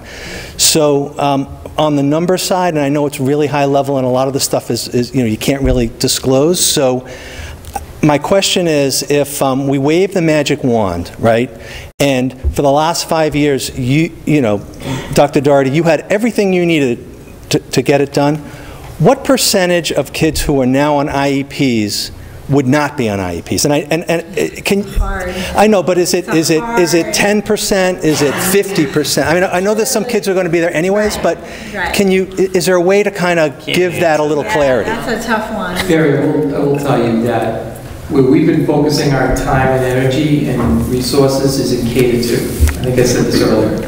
That's where we've got to build the foundation, because that's what sets the stage for future skill building for our kids. So if we're not giving the supports and the teacher training and all of those things there, it's going to have a ripple effect down the road. And that's what we're trying to do right now. Okay. But from the other night, what it appears that is that you're doing your best to keep K-2, you know, kind of fully funded as it was. But if you know, the budget you presented the other night, not the superintendent's budget, but the other budget, it seems like on grade, you know, starting in grade 3, those class sizes are going to go up, and the benefits that you've gotten through K through 2, you start to lose, and then they wind up coming on Carolyn's side of the house. Yeah. So, you know, maybe it's 5 years down the road, and by that time, folks are frustrated, kids don't want to learn, you know. So I really want to thank you for that perspective, because I think a lot of us have just sort of like, okay, what are we spending on special ed, and what are we spending on regular day, and you can't divorce the two. So I think that that's an important concept for folks to understand going forward, that it's not going to be like, you know, folks who are having their kids on IEPs sort of, you know, competing with other kids. It's all of us, right? It's you know, it's not one against the other and one cost center versus another. So I mean, it just hit a spark. So I want to thank you for pointing that out. And I think the other point is the success of our students with disabilities is solely dependent on the strength of our general education program. And we are so intertwined, and that has to be our focus, that our students with disabilities are only going to achieve at the rate that our general education students are going to achieve. Thank you for pointing that out. Any other? Yes, Mrs. Down.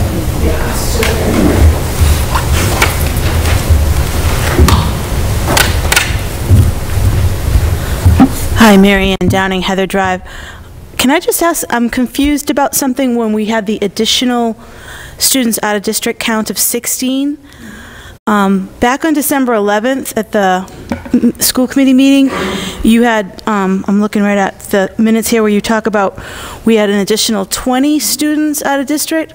So why isn't that number 20? It's not, I think you can't say that it's 20, like we have we went up 16, but there were 20 students we hadn't anticipated when we built the budget last year. So we were anticipating some students of that 53 who were either aging out, graduating, other things happening, so we were anticipating that number to go down.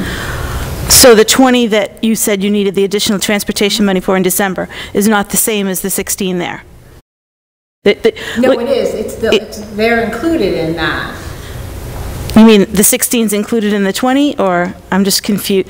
20's included in the... The difference is, these are static numbers here based upon data reported to DESI as of a point in time, which is different than when we build the budget. So when I build the budget in November, I'm going to make these numbers up. I may have 70 students currently out of district. We look at it and say, we think 15 of those are going to come back or graduate, so then we say we're going to have... They're graduating, so that in the budget we built, we have 55 students that I'm anticipating next year to be out of district. Fast forward it 12 months later when we're in what's actually happening, I may have 20 additional students from what I budgeted. Sure. And that number changes every single day throughout the year. But that 20 that you talked about in December is built into that 69? Yes. That's just what I wanted to be clear. Okay, thank you. Yes. Thank you. Mark.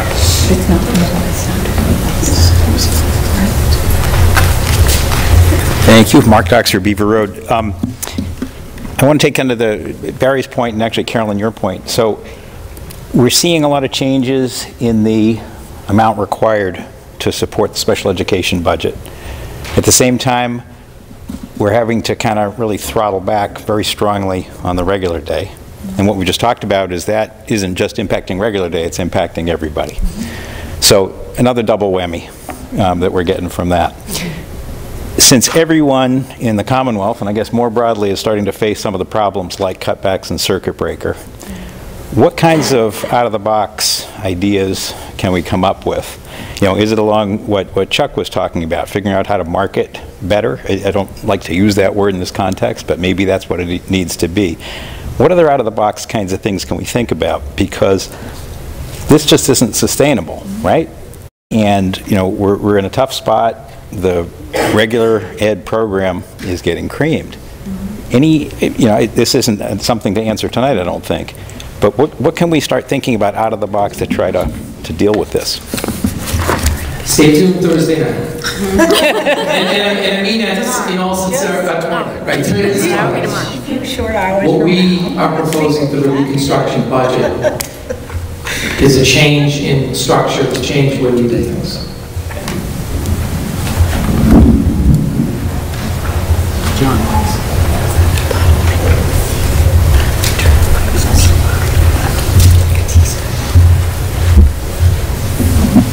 Thank you. John Arena, Francis Drive, member of the Board of Selectmen. Is there any guidance in terms, you've got 200K of drop in circuit breaker, 200K in extra transportation, and that's a third of the 1.4 growth. So it's out of your control. It's not even within your control. The big question is, what's the next year look like? And I know nobody's got a crystal ball. If we did, we'd all be rich. We'd just pick tomorrow's stocks. But any clue what the trajectory of that line looks like? I assume it's not back up.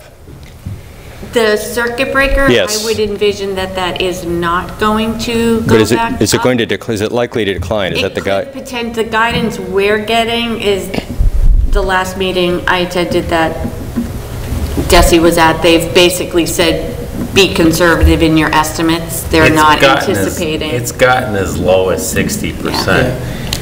The fortunate thing we have is we do have a year in reserve. Many districts and many surrounding communities to us use current year, and they're dealing with the 200,000 shortfall after their budgets are already done and they're halfway through the year. I didn't understand what you meant. They're using... Yeah. So the circuit breaker number we are showing up there is actually the reimbursement we are receiving in FY18 that we will utilize in FY19. I see. So there are districts that use FY18 in FY18 that found out earlier this year that amount was decreased. The guidance they've given is to be very conservative and do not anticipate that it will increase. So, John, if I can add to that, what I'm being told by my association, which is talking to the State House, is that the state is reluctant to increase the percentage any higher than 65% because they are concerned about Medicaid funding from the federal government.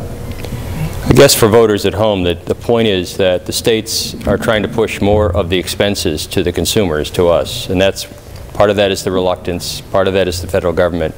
This is only probably going to get worse next year, and it's not an operational issue. It's the way it's financed. It's unfortunate, but to Nick's point, it really is a triple whammy because you got another one coming right back on top of it.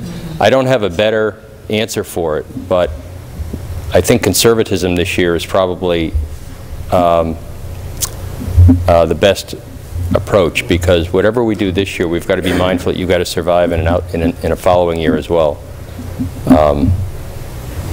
Wow.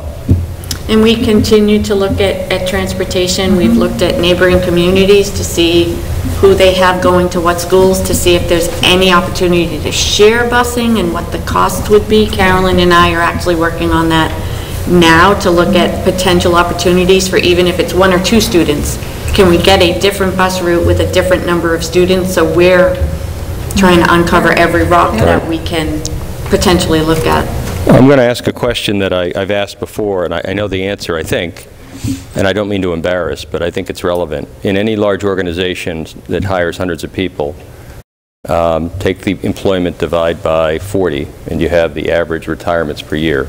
People work 40 years, they work 35. It's not an exact science, but you're dealing with 10 to 15 to 20 people that retire a year. In general, their replacements will come in at a lower wage. So there's an ability to take a large organization and include a factor of salary recovery that comes from turnover. My understanding is the schools don't customarily factor that, and the reasoning being that it's not predictable, and you're absolutely right, it's not predictable. But it's probably never going to be 0. It's probably going to be a number between a few persons and maybe a couple dozen.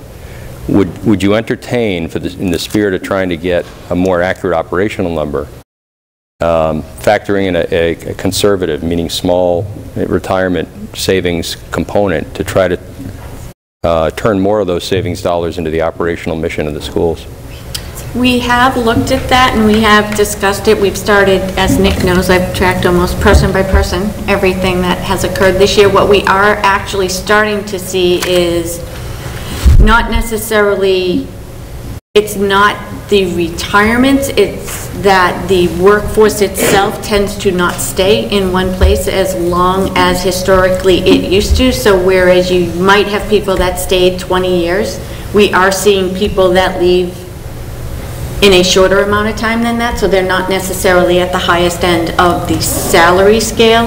And we've had numerous instances this year in which, for some of the more difficult areas to fill, where we're actually paying more than the person that exited. And in, I want to say, in the sciences, we actually are hiring people that are at a higher step than the people that are exiting. So we're now actually starting to see the tide stem a little bit, where we've had numerous instances in which that pendulum has swung the opposite direction. Yeah, the mid-career probably does, it's a break even. 2 people leaving at mid-career is the same as 1 person leaving at end career, so it's kind of a wash, but that's a good answer on some of the disciplines that are hard to hire for. You're hiring somebody at a higher wage, I get that. It might be an area to look at. If you just look at historicals, I would bet on historicals as a better indicator for what the near term is. I agree with you, long term it doesn't tell you very much, but it might be an opportunity to uncover $200,000-300,000 that you'll find at the end of the year. It'd be interesting just to do the math at your historicals. Thank you.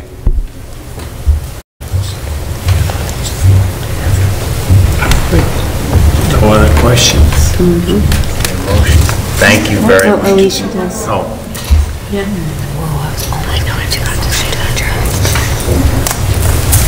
I know I had sent an email, Alicia Williams, 40 Marla Lane. I know I had sent an email about figure 26 on page 39.